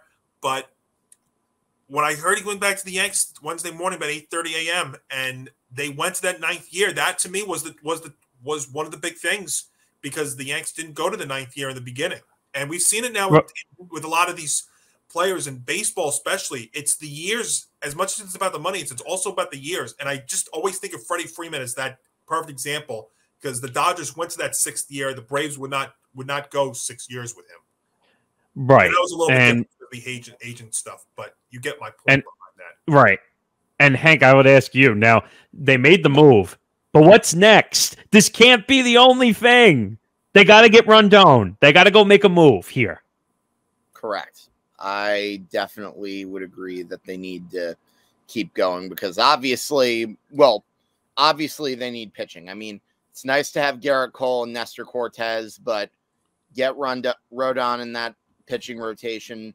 I think you're definitely in better shape, and we're not even factoring another area that has plenty of holes. The leaky pen. Yeah. And it's funny because I'm so used to saying, oh, the pen's one of our strengths, although in recent years that hasn't always been the case. And you guys know I've been on record calling Aroldis Chapman the real life Ricky Vaughn. That's great. So, do you think though that the Yankees will spend the money and the years that it will take to get Carlos Rodon in here? I mean, look, that's why I'm actually hesitant about it. I know that there's been reports saying that they are actually the favorites and that they're going to make an offer to him, but I'm kind of nervous that they're not going to go the length that it's going to take to get him. Now, wait a minute about that too, because I mean, look, it's been proven time and time again. If you're not going to spend the money, you're not going to get the guy you want. I mean, but the Yankees are a big market team; they should be able to do this. Are you going to spend $200 million on Rodon? That's a lot of money. Well, reports are that it's going to take 6-7 years possibly, and it might be that much. I mean, I don't know, 6 for 180, 7 for 200, something along those lines. I don't know if the Yankees. I mean, we've seen them be dishing out these long contracts before, and it seems like they're trying to do away from it. The Judge thing I think is a little different because it's a homegrown guy, so it's a little bit different in that regard. But now that being said, though, Nick, the Yankees do need to make a counter move here because if you look at what the Blue Jays did bringing in Chris Bassett, you look at that rotation now with Bassett, it's Manoah, Kevin Gausman, Chris Bassett, Jose Barrios, and Yusei Kikuchi. I mean, that's a pretty good 1 through 5 there in Toronto. So to me, if you're the Yankees, you've got to counter that right now because, I mean, you've got Cole, you've got Cortez, you've got Severino. Who else? I mean, Tyone's gone. He went to Chicago. So, I mean, where else are you going at right now? I mean, Domingo Germán, I mean, you have to get Rodon. And usually you know this about me. I'm against all the large contracts. I was against the Aaron Judge contract. I've been getting yelled at by Nick for how long now, saying that I thought the Judge contract was an overreach. I mean, I could hear I heard about it in for my head months. when I asked about the money with Rodon, but yeah, go ahead. Come on, Nick. It's all about giving a blank check. It's blank check. It's a blank check. Well, and it's fitting. I don't know why, but I'm just holding this baseball bat for the hell of it. Well, I'll tell you why, because the off season in baseball is more fun than the regular season in some ways. It is. You're right. And by the way, because the will he won't he. Yep. Right. And by the way, as we speak, the Giants just made another move. So the Giants missed out on Judge, and they missed out on there was another starter they were going after too, and they missed out on. But they did get Mitch Haniger from the Mariners. They've got I'm just trying to think of all the guys in my head. I know they just got Ross Stripling, the former Blue Jay. And, that's it. Yeah. And Dodger. Right. And they signed another pitcher too that I'm just whose name I'm forgetting about right now off the top of my head. But so they're getting kind of the backup guys here as well. But you've got that. But yes, I mean, I think the Yankees need to counter the Bassett signing here because that rotation's pretty deep there in Toronto. And as far as the Yankees, any other moves, I don't know what else they're going to be able to do. I said this to Hank, Nick, and I'm curious what you thought. I know that he got a crazy contract. I thought Brandon Nimmo was the perfect fit for the Yankees because you know what? He's a defensive guy. He gets on base. He's a left-handed contact hitter. The Yankees don't have enough of those kind of players on the team. But I agree. The amount of money that he got from the Mets, I don't think they were going to go that deep. I thought he would have gotten a $100 million contract. And if I'm the Yankees, I thought Nimmo. I mean, let's be honest, guys. You can agree with me. This Nimmo more than over Aaron Hicks. Yes. Oh, that's not even a question. I mean, but I could see Bader and Nimmo in the outfield. In the outfield would have been an insane tandem. They would have caught every ball out there and left and center field. I mean, can't forget about that. So it would have been a good move. Now, I kind of see Nimmo as like what we have with LeMahieu when he's healthy, where he can he gets on base, he'll hit for power when necessary, he'll take the ball the other way. I mean, heck, I was at the game at Citi Field where Brandon Nimmo made that insane catch off the wall in right center. Absolutely, yep. That was probably the play of the year, to be honest. But agree. It would have been a great signing, but you can only sign so much. Now, if they had signed, I think they would have gone after Nimmo if Judge had come off the market a lot quicker. Right. But we all knew that Nimmo was probably going back to the Mets. But they're going to sacrifice in other places, even though Steve Cohen could print enough money to save all of world hunger at this point. But I'm going to get to the Mets in just a second. But I just thought that Nimmo LeMahieu would have been an excellent 1-2. And I know, I agree. Yeah. And I know Judge is really more suited for a 2 spot, but I just think also you have those two kind of contact, get on base kind of guys there at the top. And again, there's no coincidence, and everybody was complaining about this when they re-signed Brian Cashman, but Cashman was trying to change this team a little bit too, in that he brought in LeMahieu, he brought in Benintendi, and those two guys were not healthy in the postseason. Now, I'm not telling you they would have beaten the Astros, but those two guys would have at least given them a better chance to at least make a deeper run. And those two guys not being there shortened the lineup up, made Judge continue to have Judge in the leadoff spot.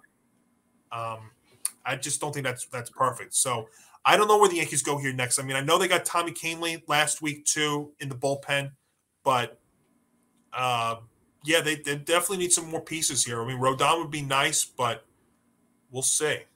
They're cheaping out again, which is concerning to me. Now, are they going to spend the money? I mean, and Nick would say, "Oh, look, they spent the money." First of all, I wouldn't classify this as a free agency signing. I classify it as you re-signed your guy who was up for a new contract. So that was kind of mandatory. You had to sign him. Otherwise, you were blowing up this whole team and you were not competing this coming year. So you need to go out and sign a free agent. You need to go out and sign Rodon if that's your plan to make the pitching better. Then you have to go do it. If you're not going to do it, I get it because of the money, but it is what it is. Yeah, I would definitely have to agree with that. Well, we'll find out. I mean, in some ways, the offseason's still just getting started, even though there's been a bunch of craziness that's been happening. And I have to give kudos to Jeff Passan because he wrote about this on ESPN 2 weeks ago. He thought with the winter meetings being the first time it was face-to-face since 2019 that there was going to be a tremendous amount of action. And you know what? There definitely has been with Aaron Judge. You know, Wilson Contreras went to the Cardinals for 5 years. So he's going to be the replacement for Yadier Molina. And that'll be something too, you know, when Contreras goes back to Chicago in those matchups next year too. By the way, I think they overpaid. That's the word of the offseason. Everyone is overpaying. And that's what, you know what it's going to take? It's going to take that to get these guys. That's really what it is. I mean, Wilson Contreras is an offensive catcher. Can we agree on that front?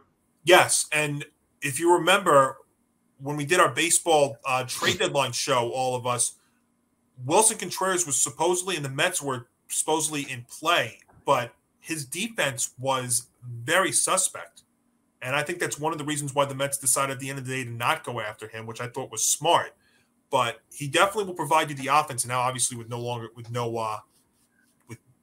pitcher hitting anymore in either league, the DH in both leagues, even if he doesn't do well defensively, you can have him as a DH. But yeah, 5 years, a lot of money as well there to the Cardinals.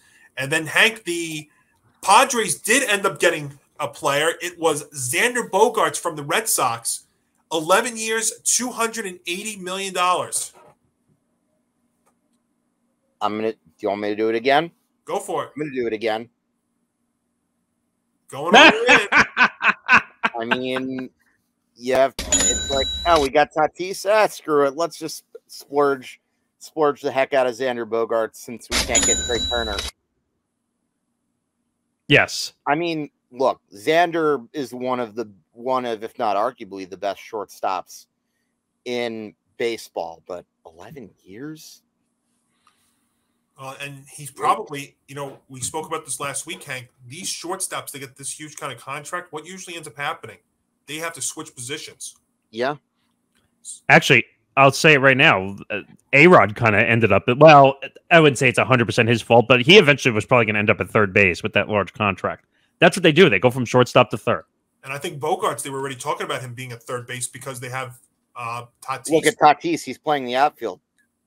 Yeah, that's crazy there too. But let me talk about the Red Sox here for just a second. I know they got Kenley Jansen last week too, but I look at the Red Sox here. They, you know, not being, and I brought this up with you guys at the time that this happened, not being able to keep their own guys. You know, they traded Mookie Betts away. They traded Benintendi away. They let Bogaerts go. And then they didn't re-sign Kyle Schwarber, and he ended up hitting 46 home runs last year to lead the National League. And then the move they did make last year, signing Trevor Story to a 6-year, $140 million contract. And what did he do in his first season in Boston? 238, nothing. 16 homers, 66 RBIs in 94 games. I'll tell you right now, Red Sox fans are going to lose their minds if Trevor Story is the starting shortstop for the Red Sox this coming season. I mean, I don't think – well, what other options do you have? I mean, they've got – Jeter Downs. I'm just trying to think of their prospects. Connor Wong. I know, Hank, you're more of the prospect kind of guy, but those are the guys they really have. Mm-hmm. And the Red Sox in a division where all 5 of those teams are good. You know, the Orioles are no longer a walkover. I mean, Tampa's Tampa. The Blue Jays are finally playing better again, even though they lost in the worst possible way in the playoffs. Mm-hmm. But the Red Sox, I don't know what the Red Sox are thinking right now. Now, this was an overpay. And I know I keep using that word, and people are going to say, "Well, why do you keep saying that?" Because it was. Xander Bogaerts is not worth 11 years, $280 million. Sorry, the Padres are drunk in sailors spending money right now. And how old? But they are Bogaerts. Well, actually, you know what else I would compare them to? A college freshman who just uses his credit card like crazy because he has no experience and has no restraint. Yeah. By the way, he's 30 years old. You just gave a 30-year-old an 11-year contract. Well, he won't be. Like we said, you know what? He won't be a shortstop. He'll be over third, or he'll be moved to another position. I mean, I guess having the DH in both leagues now, they don't care if they're given contracts. Way back when you didn't have a DH in the National League, you didn't see very many 10-year or 11-year contracts in the National League. Now you will. Now with DHs there. Yeah. Well, and if this doesn't pan out, who do you think we could blame for this? Da, I'm trying not to bite my lip. Oh, it'd be good if I was paying attention. What, this guy? That's it. That's him. I mean, he'd start with him. It would start with he who should not be named. Let's just say it would start with Gorm, as Hank had put at We should. Acronym, yeah. But that's what's going on there. And then let's get to the Mets here, who have been probably, in my opinion, one of the biggest winners of the off season so far. Because yes, they lose Jacob deGrom, which is turning out to be more and more the right decision. I mean, first of all, deGrom to go, and I don't want to go off. I'm going to go off on a tangent here. Maybe this could be a Johnny rant too. I mean, to tell me you go to Texas and you go in there and basically say you have a great chance of winning. I mean, come on. We know why he went. He went because they went the extra mile or two with the money. I mean, you cannot tell me that the Texas Rangers have a better chance than the Mets to go to the World Series. Now, I get what Texas is doing. I like what they're doing. They're almost kind of following the Mets model a little bit and bringing in an experienced manager, bringing in some guys. They got a very good farm system there. But you've got the Astros in that division. You've got the Mariners. I mean, yeah, you've got the Angels and the A's. But, I mean, Jake, you cannot tell me you went there because they gave you the best chance to win. They gave you the most money. Just if that's what you're trying to say, just say it. We know. Well, it is. It's silly, and we'll see you. We'll see you in late August over there at Citi Field, unless they want to pull a Noah Syndergaard there in Texas. Oh God! The one thing I will say though, because I definitely want to hear what Hank has to say about this, but I remember Texas has the less taxes. That's the other reason why he went to Texas. Right. That is true. So I think he pretty much got tired of getting no run support and pitching for so many mediocre to average Mets teams. And look, oh geez, what is wrong with me today? 5 years, what was it? 137 million. I still think the Mets made the right decision. And you want to know what's weird? You could argue that the Mets might be a better team now, and you could even argue that the Mets actually, if I'm not mistaken, I don't think they have a homegrown pitcher on their staff now. David Peterson. That's it. Oh yeah, that's right. But that number you were asking about, 5 years, 185 with an escalator to 222. Still think that was the right call, because what if he gets hurt during that time? I mean, you've seen his reputation. Now, Emma, Jesus Christ, I gotta stop yawning. Am I 100% sold on their rotation? I mean, no, because what if one or both of your two hired guns get hurt? And by hired guns, obviously, I'm talking about Mad Max and Geriatric Justin. But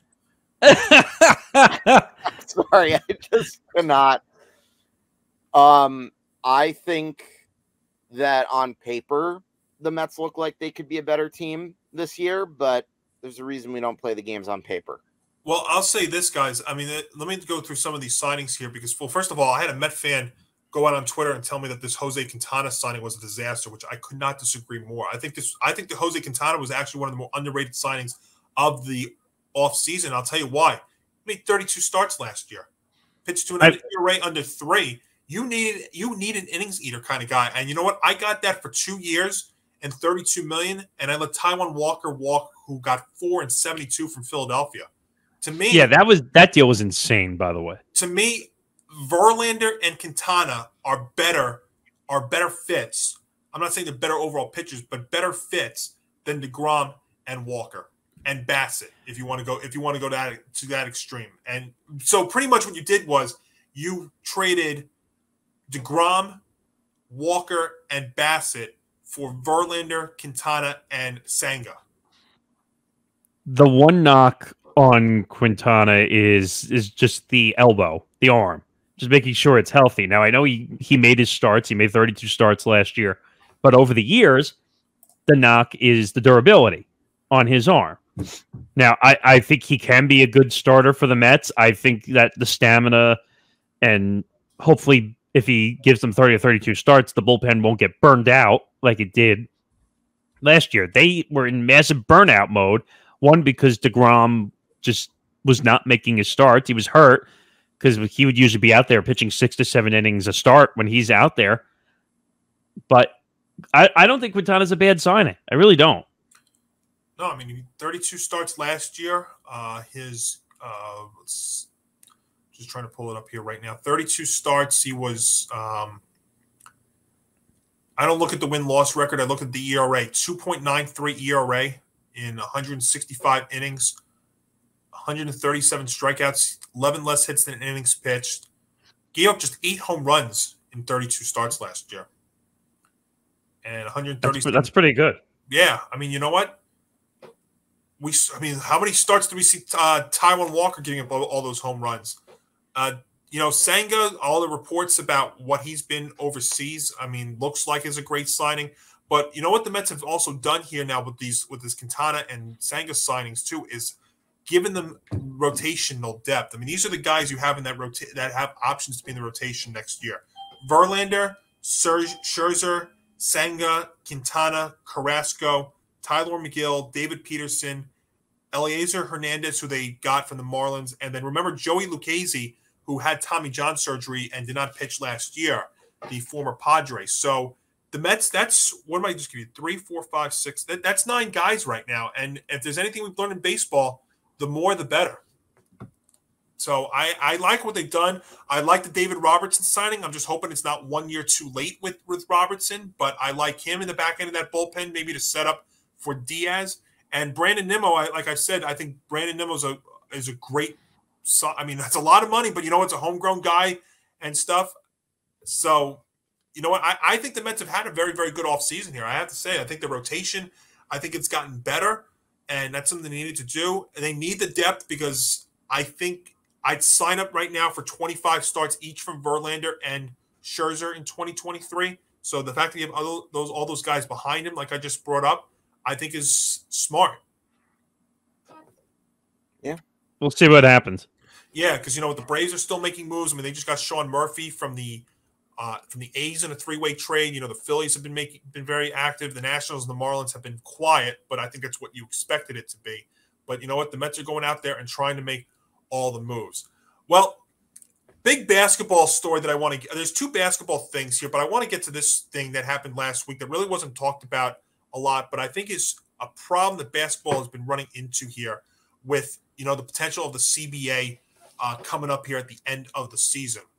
So we all know that load management is a big problem in the NBA, and it is increasing and is only getting worse. I know Nick is a huge NBA fan, but I saw the story on Saturday. The Nets are in the second half of a back-to-back going to Indiana to take on the Pacers. And all the players that they had out, 2 because of injury and 6 because of load management. And to me, this just speaks to a big problem that the NBA has in terms of load management. And the fact that all these players out. And the problem is the Nets won 136 to 133. So the fact that these guys were all out and they still put up 136 points and won doesn't mean anything. No. And it's considering the slippery slide that we're going to get to at the end of the year. I felt like this with baseball when we were heading towards that lockout. I'm feeling like we're going down this road again in the NBA with load management, with these players just deciding, you know what, I'm going to take the day off. Never saw this back in the Jordan days. No, first of all, if you took a day off in the Jordan days, you were crucified if you took a day off. And by the way, I think the 2 sides agreed to an extension to put the deadline out further as they're continuing to have discussions about the CBA. I think that was ratified earlier this week. But I don't know what to make of this situation. The Nets... by the way, I'm not surprised that the Nets were the one who did it. Now, I told the guys a story before we started that the Spurs and a certain guy that we can't stand anymore, I can't stand anymore, is the one who started this, Kawhi Leonard, who just said, you know what? I'm just going to not play today. By the way, that man's made way more money than any other athlete deserves to make because he sits out way more games than he should. And then they had that whole situation in San Antonio where Greg Popovich decided, you know what? I'm going to sit Kawhi. I'm going to sit Manu Ginobili, Tony Parker, Tim Duncan. And what they failed to realize is that it was a TNT national game. And they end up getting fined $250,000 because the NBA does not fool around with their nationally televised games. So I don't know. I think this was a local game, so I guess it didn't matter on that front. But you can't sit 8 players. What about the fans, the kids that spend the hard-earned money to go to these games, and you're not playing? It's not right. KD and Kyrie were not playing. People are there to see them, as much as that pains me to say people are there to see Kyrie Irving. Blech. But anyway, you're there, you pay to see a product. And when you don't get the product, you want your money back. For sure. Hank? Yeah, no, I think that the load management is definitely a bigger problem than people realize, and I feel bad for the fans who basically paid to see the Nets without like a lot of these guys. It's just such a watered down product. It's why I probably would have watched NBA more in like the 80s and the 90s. Where was Jordan's? Imagine if you told Jordan to take a load management day, he'd probably have to like punch you in the face. I was gonna say he's gonna look at you. He's gonna give you the look, saying, "Wait." And let me quote Jordan in the documentary. And I took that shit personally. Yeah, exactly. And also, you know what you wouldn't have seen in the Jordan days? A game that without all those players, that the Nets won 136 to 133 in regulation. I mean, that's incredible to me that they won the damn game, considering that KD, Kyrie, and a bunch of other guys were out. I mean, look listen to some of these names from Saturday, Nick. Cam Thomas led the Nets with 33 in 29 minutes, and then you had we all know Patty Mills. Edmund Sumner had 21 points. Deron Sharp, 20. Markieff Morris, I know him from the Clippers. He scored 15. But you had Kessler Edwards, Yuta Wannabe, who I think you were telling me before the show is an up-and-coming guy there in Brooklyn. Apparently everyone is on his heels, apparently. Right. David Duke Jr., 7 points, and then Alondis Williams got 5 minutes of time too as well. But, you know, the likes of like Seth Curry, Joe Harris, and like you said, Durant, Kyrie, just some of the 8 players that did not play for the Nets. And yet they still put up 136 points and won the game, which is just absolutely incredible. And you look at the NBA this year where it seems like nobody wants to play defense whatsoever. It is just absolutely incredible what is going on. Do you know what the what team leads the league in scoring this year? I would say maybe the Bucks, but I don't know. It's the Boston Celtics at 119.3, which is just wild. In fact, the team that's 30th, the 2 teams that are tied at the bottom in terms of points per game are putting up just under 108. I have never seen anything like this before. I remember the days back in the late 90s. In fact, actually, let's put it in perspective. Let's go back to...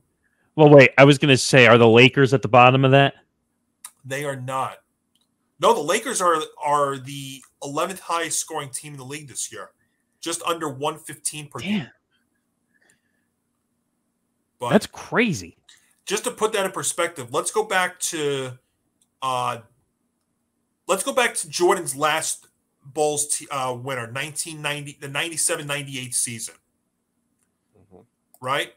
The team that led the team that led the league in points per game scored 105 and a half in 90. And just think about that. What? So the team that led the league in scoring averaged 105 and a half per game. And now in 2022-2023, the lowest scoring team in the league is averaging more than that. Wow. I think there's a few reasons why, and we've documented this before. There's no defense. I think the shooters are much better than they were back then. And also, these guys don't use the whole 24-second shot clock. We saw the that's the Mike D'Antoni method. Yeah, and that spread like nothing. But yeah, so it's just incredible. I mean, 100. I mean, when you have guys like James Harden who all they care about is offense and no defense, then that's what happens. I mean, that's nuts. I mean, there's a few guys, James Harden, Carmelo Anthony, guys who didn't care about defense. I mean, it's rare that you have guys like Giannis who actually play both sides of the ball. Yeah. Giannis is one in a few, I'll tell you that much. But yeah, the other thing with the NBA that was announced on Tuesday was that the NBA does have new names and trophies for major individual awards. So the MVP this year is now being called the Michael Jordan Trophy, the Defensive Player of the Year, the Hakeem Olajuwon Trophy, Rookie of the Year, the Wilt Chamberlain, Sixth Man of the Year, John Havlicek, Most Improved, George Mikan, and the new Clutch Player of the Year is going to be the Jerry West Trophy. Nick, I know we spoke about this before, but you have a problem with this. I do have a problem with this. Usually when you name awards or you name buildings or you name studios, well, there's one studio I could think of that they got completely wrong, and it has to do with a radio station that had a prominent show that Hank and I were listening to stuff from before. But how can you name awards after people who are still alive? That's what I don't understand. That's weird to me. That's not weird to you guys? It's different. I mean, I guess I'm going to take it a little differently because I'm thinking of stages, and I'm not thinking of sports, but I'm thinking of like stages or studios. They did it with people that were still alive. Of course, the first thing I think about, think about game shows. I'm going to say the Bob Barker studio at CBS in Hollywood. They did that while he was still the host of The Price is Right.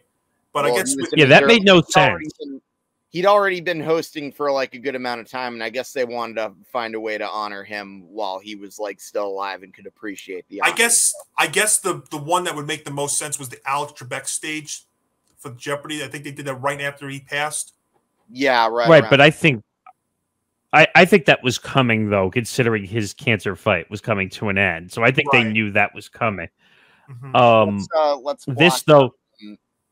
And I like that they showed the family like doing the ribbon cutting ceremony for the studio and blocking out a lot of Mike Richards. And I don't mean one of my least favorite Philadelphia Flyers. But I'm saying is like the Michael Jordan MVP award, like that's weird because like he's the GOAT. He's alive and he's not old. Like it's weird. Even when he does get old, you're not going to think he's old. It's different. Right. Thank you. Yes. Yeah. Like that's why it's bizarre to me. Like in his 70s or 80s, you're not gonna think of him as being an old man. And even when he's dead, you're not gonna feel like he's dead. You're just gonna see his legend living forever. I mean, I'll make the bizarre reference I was talking about with Hank. Like at WFAN, they have a studio called the Mike Francesa Studios. Mm-hmm. Okay, well, the man, an ego satisfactory ego thing. And my history. I don't really like Mike, to be honest. But my point is, how are you naming a studio after someone who's still alive? And correct me if I'm wrong. That's my point. They did that while he was still working at the Fan, right? Yes, they did. So maybe that's even weirder. So maybe it's a trend, though. It could just be a trend in the world. Forget just sports. Maybe this just goes beyond that. Maybe it's. I think it's different. That's for sure. I don't know what to make of it though. I thought it's different. That's the way I would say it. I'd have to. And what about the participation trophy? That's the other one I don't get. Well, are we going to give it to somebody who plays? Oh, are you talking about the President's Day trophy? That and also whatever that other one you said, Johnny. No, I'm basically making another hockey comparison. No. It is. I even said it to you guys before the show that this award for best record is the President's Trophy. They're copying. Who would have thought the NBA was going to copy the NHL? No offense to the NHL, but who thought the NBA was going to copy that? I mean, as I said, no offense, but the NBA doesn't copy anybody. Usually. That's exactly right. But yeah, and then as far as as we start to wind down the year here. Well, I mean, in terms of the winter sports, I know Hank's happy. His Rangers have won, or our Rangers have won 4 in a row. The Knicks now have won 4 in a row, so they're starting to get things going here, which is looking good. They're actually playing some defense, which is nice. Now, Jalen Brunson is injured, but hopefully that's not a serious injury, but maybe they're starting to turn it around a little bit. But, yeah, the one other thing I would say I would watch here with sports as we almost bid you adieu here, in terms of the hockey, Hank, is, Alex Ovechkin's going for 800 career goals. I know he's a rival to us, but I don't care. I love watching the guy. Like, he's any athlete like that you've watched for like a good amount of your life, you keep appreciating the older he gets and the older you get, because you never know how much more amazing or how many more amazing accomplishments you're going to see out of said player. And the fact that he's kept it up for so long, it's absolutely unreal. Probably, I don't want to say the closest I've seen to like a Gretzky, but Ovechkin's in his own. All these legends are in their own class. I don't really like making the comparisons. Right. And I feel like comparisons are disrespectful. And all with one team, too. So that'll be something to watch here in the coming days. Well, we're just about to put a wrap on not only this episode, but all of our shows here for 2022. So before we go, it's been 36 shows here of Game On since we started day one back in, I think it was like March 15th or so. Hank, Nick, I'll start with you. What was probably your favorite sports moment of this year? I know what your favorite is, but for all of us, what was your favorite moment for this year? For me? Yeah. Me or Nick? This one, well, before I say my favorite, I'm going to give an honorable mention, and that was Aaron Judge breaking the record and hitting 62 home runs, because that was pretty cool from a historic standpoint to see arguably the real home run record. We're not going to have this debate today. That could be for another episode, get broken, but definitely nice to see it happen as a result of a Yankee legend. So that's my honorable mention. But what, you might ask, could I possibly be putting ahead of Aaron Judge? Could it be a certain blue hockey team that I talk about that often has given me gray hairs in years past?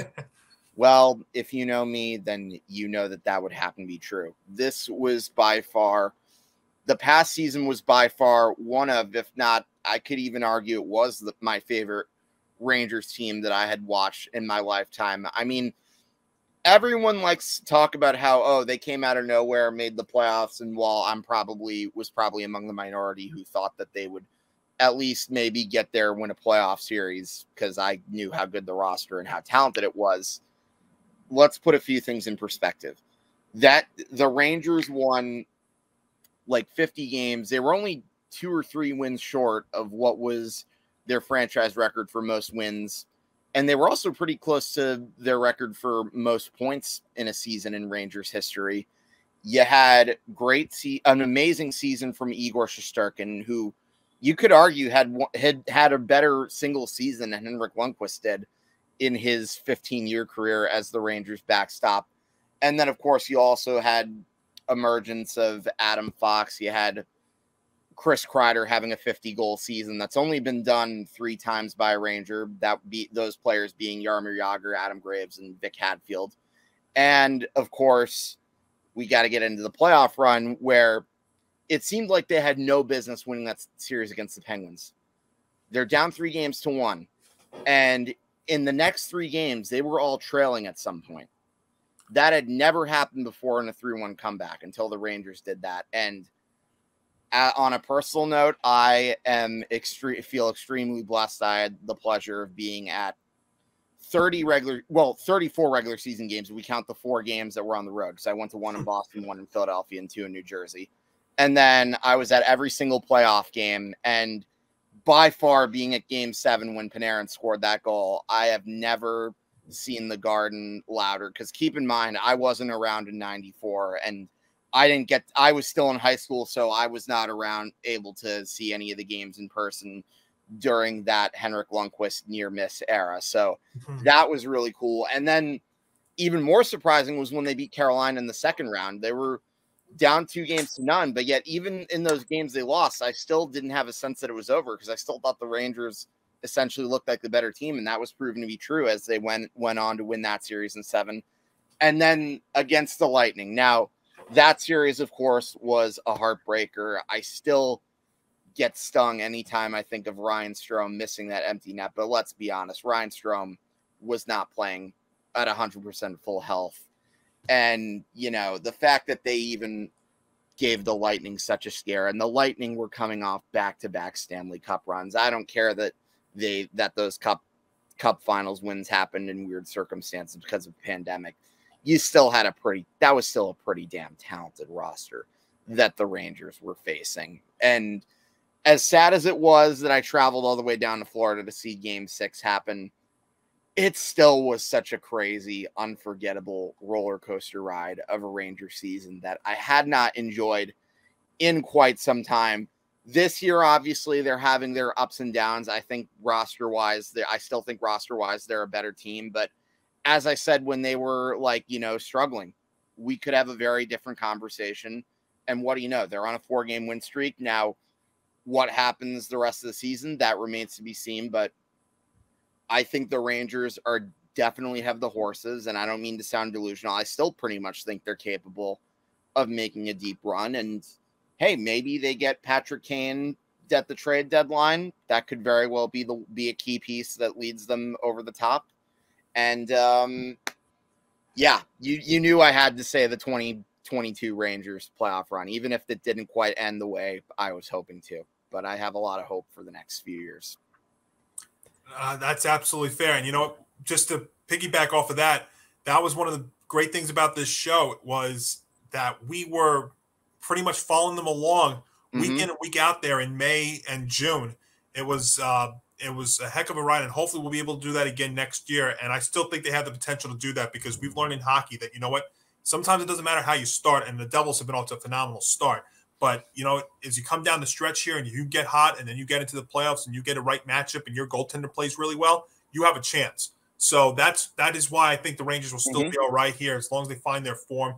I mean, Igor, I know he gave up 3 goals yesterday, I should say on Monday night, but he had some unbelievable stops there, and he still has 2. Yeah, even then, Igor was still a big reason why we won that game. Like, if it wasn't for him, that game would have been over probably early in the second period. And again, I'm more than happy to give you my perspective, the perspective from a season ticket holder for the course of 2023. Should be a lot of fun. Absolutely. Nick, you got some news before you want to go? Yeah, well, one, I just want to say this show, talk about favorite moments for a second.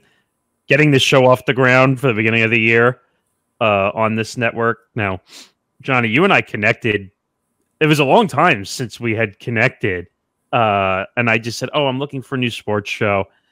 Let me give him a call or message. And then we started talking, and then the show came together and we started working on it. And then I asked you, we got to find somebody because I running around doing all the other shows. And they said, you know what? And I started listening to Hank, and I said, he's good. Let's go see if we can get him on the show. He could be a great guest. And then you guys did the baseball, and I'm like, this is great. And now we got a great show. Absolutely. I would also say the greatest sports moment, I biased or not, I think Aaron Judge hitting 62 was the pinnacle of the year, in my opinion. I know there's a lot of other great moments. I know there's a lot of great things that happened this year, but history is history and how you look at it. So for me, that would be my favorite moments of the year, in my opinion. And there are many more to come in 2023. Before we get to the news, Johnny, why don't you give yours first, then we'll finish off with a bang, so to speak. Yeah, sure. So a favorite personal moment. I mean, it's hard to pick one because there was so many. I almost would even say, you want to talk about baseball. Albert Pujols' 700th was pretty remarkable, all things told, what he's been through. But there's just so many, and I think that's why I have to say my favorite moment of 2022 has been, and this show is documented, has been how nonstop it seems like every single week in the sporting world was in 2022. When we first started the show back in March, we were talking about the free agent frenzy in terms of the NFL quarterbacks that were going, Brady coming out of his 39-day retirement, going back to Tampa, Russell Wilson going to the Broncos and all the changes that were going on. And from that point on, it just took off because then you had March Madness happen. Then you had, the baseball. We were still just coming out of the lockout, and we had that free agent frenzy in baseball that lasted a week or two. And then that's when we had Hank on to discuss right before the season started. And then he came on board as a co-host. But you think about that, then you had the NBA playoffs, you had the Stanley Cup playoffs, you had, NFL offseason still going on, the baseball trade deadline, which we did that live show for, the NFL draft, which was, we didn't know exactly what direction our two teams were going to go in. It turns out both of ours, I think, had a very, very good draft, and we're seeing that pan out this season. And then just once you get into football season, it takes sports, either radio or in our case, podcasting to a whole nother level. And that's what we've been able to do. So 15 weeks into the football season, it's just been absolutely remarkable. The college football season, which I think this year was kind of different than in years past because you're going into a college football playoff this year that has no Clemson and no Alabama, which is extremely rare. In all the games, and I think it was Heather Dinich on ESPN, who's an excellent college football analyst and reporter, had said that of all I think it was like 24 out of 32 college football playoff games have either featured the likes of Ohio State, Clemson, and Alabama. And two of those three teams are not going to be in the Final Four this year, which is just remarkable. So to pick a favorite moment is so difficult. I'd say the moment would just be talking about all of this because there's just been so much.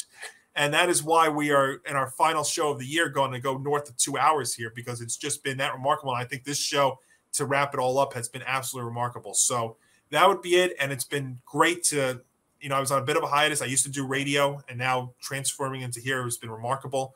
So we will see what 2023 has in store for us. I think, as the NFL is so unpredictable this year that I think it could really just be a last team standing that could be making it into January and February. And then, the basketball we'll see, the hockey we'll see, and then before you know it, it'll be March Madness and baseball. So that's what we'll have to look forward to. And just to document what we were talking about at the start of the show, it has been reported and confirmed that Kyler Murray did tear his ACL. So obviously out for this season, and we'll see now how long it lingers into next season because it is the middle of December, and I don't think you could come back that quick from a torn ACL. There was a doctor, I think, that was tweeting last night that it's usually like the bare minimum, like 10 months. So that would put you into October, November, and then who knows, getting yourself back into game shape could very well be at least half, if not most, of 2023 there for the Cardinals. So I think he might miss the season. And that is why when I said at the start here, I think, Jacoby Brissett and Baker Mayfield, those kind of quarterbacks, your stopgap guys for next year, are going to have to be the answer there in Arizona, which is just going to be a mess when you look at that whole entire division. So just an awful start. They might have to overpay Kyler. Overpay Jacoby to come in there. Well, they've already are spending so much on Murray, so I don't know if they want to do that with a second guy. That'll be something to watch though, because you know what? It'd be very those are the kind of quarterbacks that are going to go over there. Dare I say, the Trubisky's of the world. I mean, that's one thing. Those kind of guys now get jobs because the backup is pretty important when you look at the long season that the NFL is now with the extra game and stuff, and the way that these guys get hurt. So that's a good point. We will find out, but that just about puts a bow on 2022 for us here at Game On. Now, this won't be the last time you see all of us here on Game On because the next 2 weeks we will be doing best of. So all those moments that I was just telling you about that we had, we're going to look back at them over the next 2 weeks here on the show. And of course, if you subscribe to our YouTube channel at youtube.com/ETB Network, if there's any of the breaking stories that come out, you may see me doing a Monty Moment. Our next scheduled Monty Moment in terms of the college football stuff is going to be at the end of the year when we look ahead to the college football playoff semifinals. But this also will not be the last time that you see the three of us this week. Hank and myself will both be joining Nick Morgasen and Tom Albano for episode, 166 of Empty the Bench. That'll be happening on Wednesday. It's the last. The last live episode for Empty the Bench this year will be happening. And so Nick came on with us. We're going to join them. And You thought we had a lot to talk about on this show. Well, we got so much more that we didn't even get into this one that we're going to get into on that one. So that comes up Wednesday at 3 p.m. Eastern. And then the four of us will be back later on in the week for our Week 15 football picks against the spread, which should be very, very interesting. Hank and I hopefully will have a winning week. We both struggled last week, but still right in the hunt as we come down the stretch here. So we are wrapping up 2022 in style, guys. That's for sure. Longest show of the year. Yeah, well, you know what? There's so much going on. It only made sense, right? Absolutely, it's worth it. So, and by the way, I forgot to mention this before, but I do want to thank both of you guys for bringing me on board for the show. This has been a lot of fun, and I cannot wait to see what 2023 brings into the fold. Yeah, absolutely, Hank. Definitely, you've been a great addition as well, and I know everybody that I talk to down here likes all of us, likes our teamwork together. You and I, likes Nick, likes Tom, and likes Nick as well. All of our shows, and we, in some ways, we're still just getting started. So again, we will see you Wednesday at 3 for episode 166 of Game On of Empty the Bench, excuse me, and then we'll be back on Friday for our Football Friday picks, and then back for our best ofs, and you will see some Monty moments and some more NFL picks. So again, the best way to do, subscribe to our YouTube channel at youtube.com/ETB Network so you know when of our stuff's coming out. So for Nick Morgasen and Hank Indictor, I'm Johnny Montalbano. Everybody have a safe, happy, and healthy holiday. We'll see you throughout, and then we will see you back for episode 37 in 2023. Have a safe and happy and healthy holiday, and a happy new year, everybody. We'll see you later.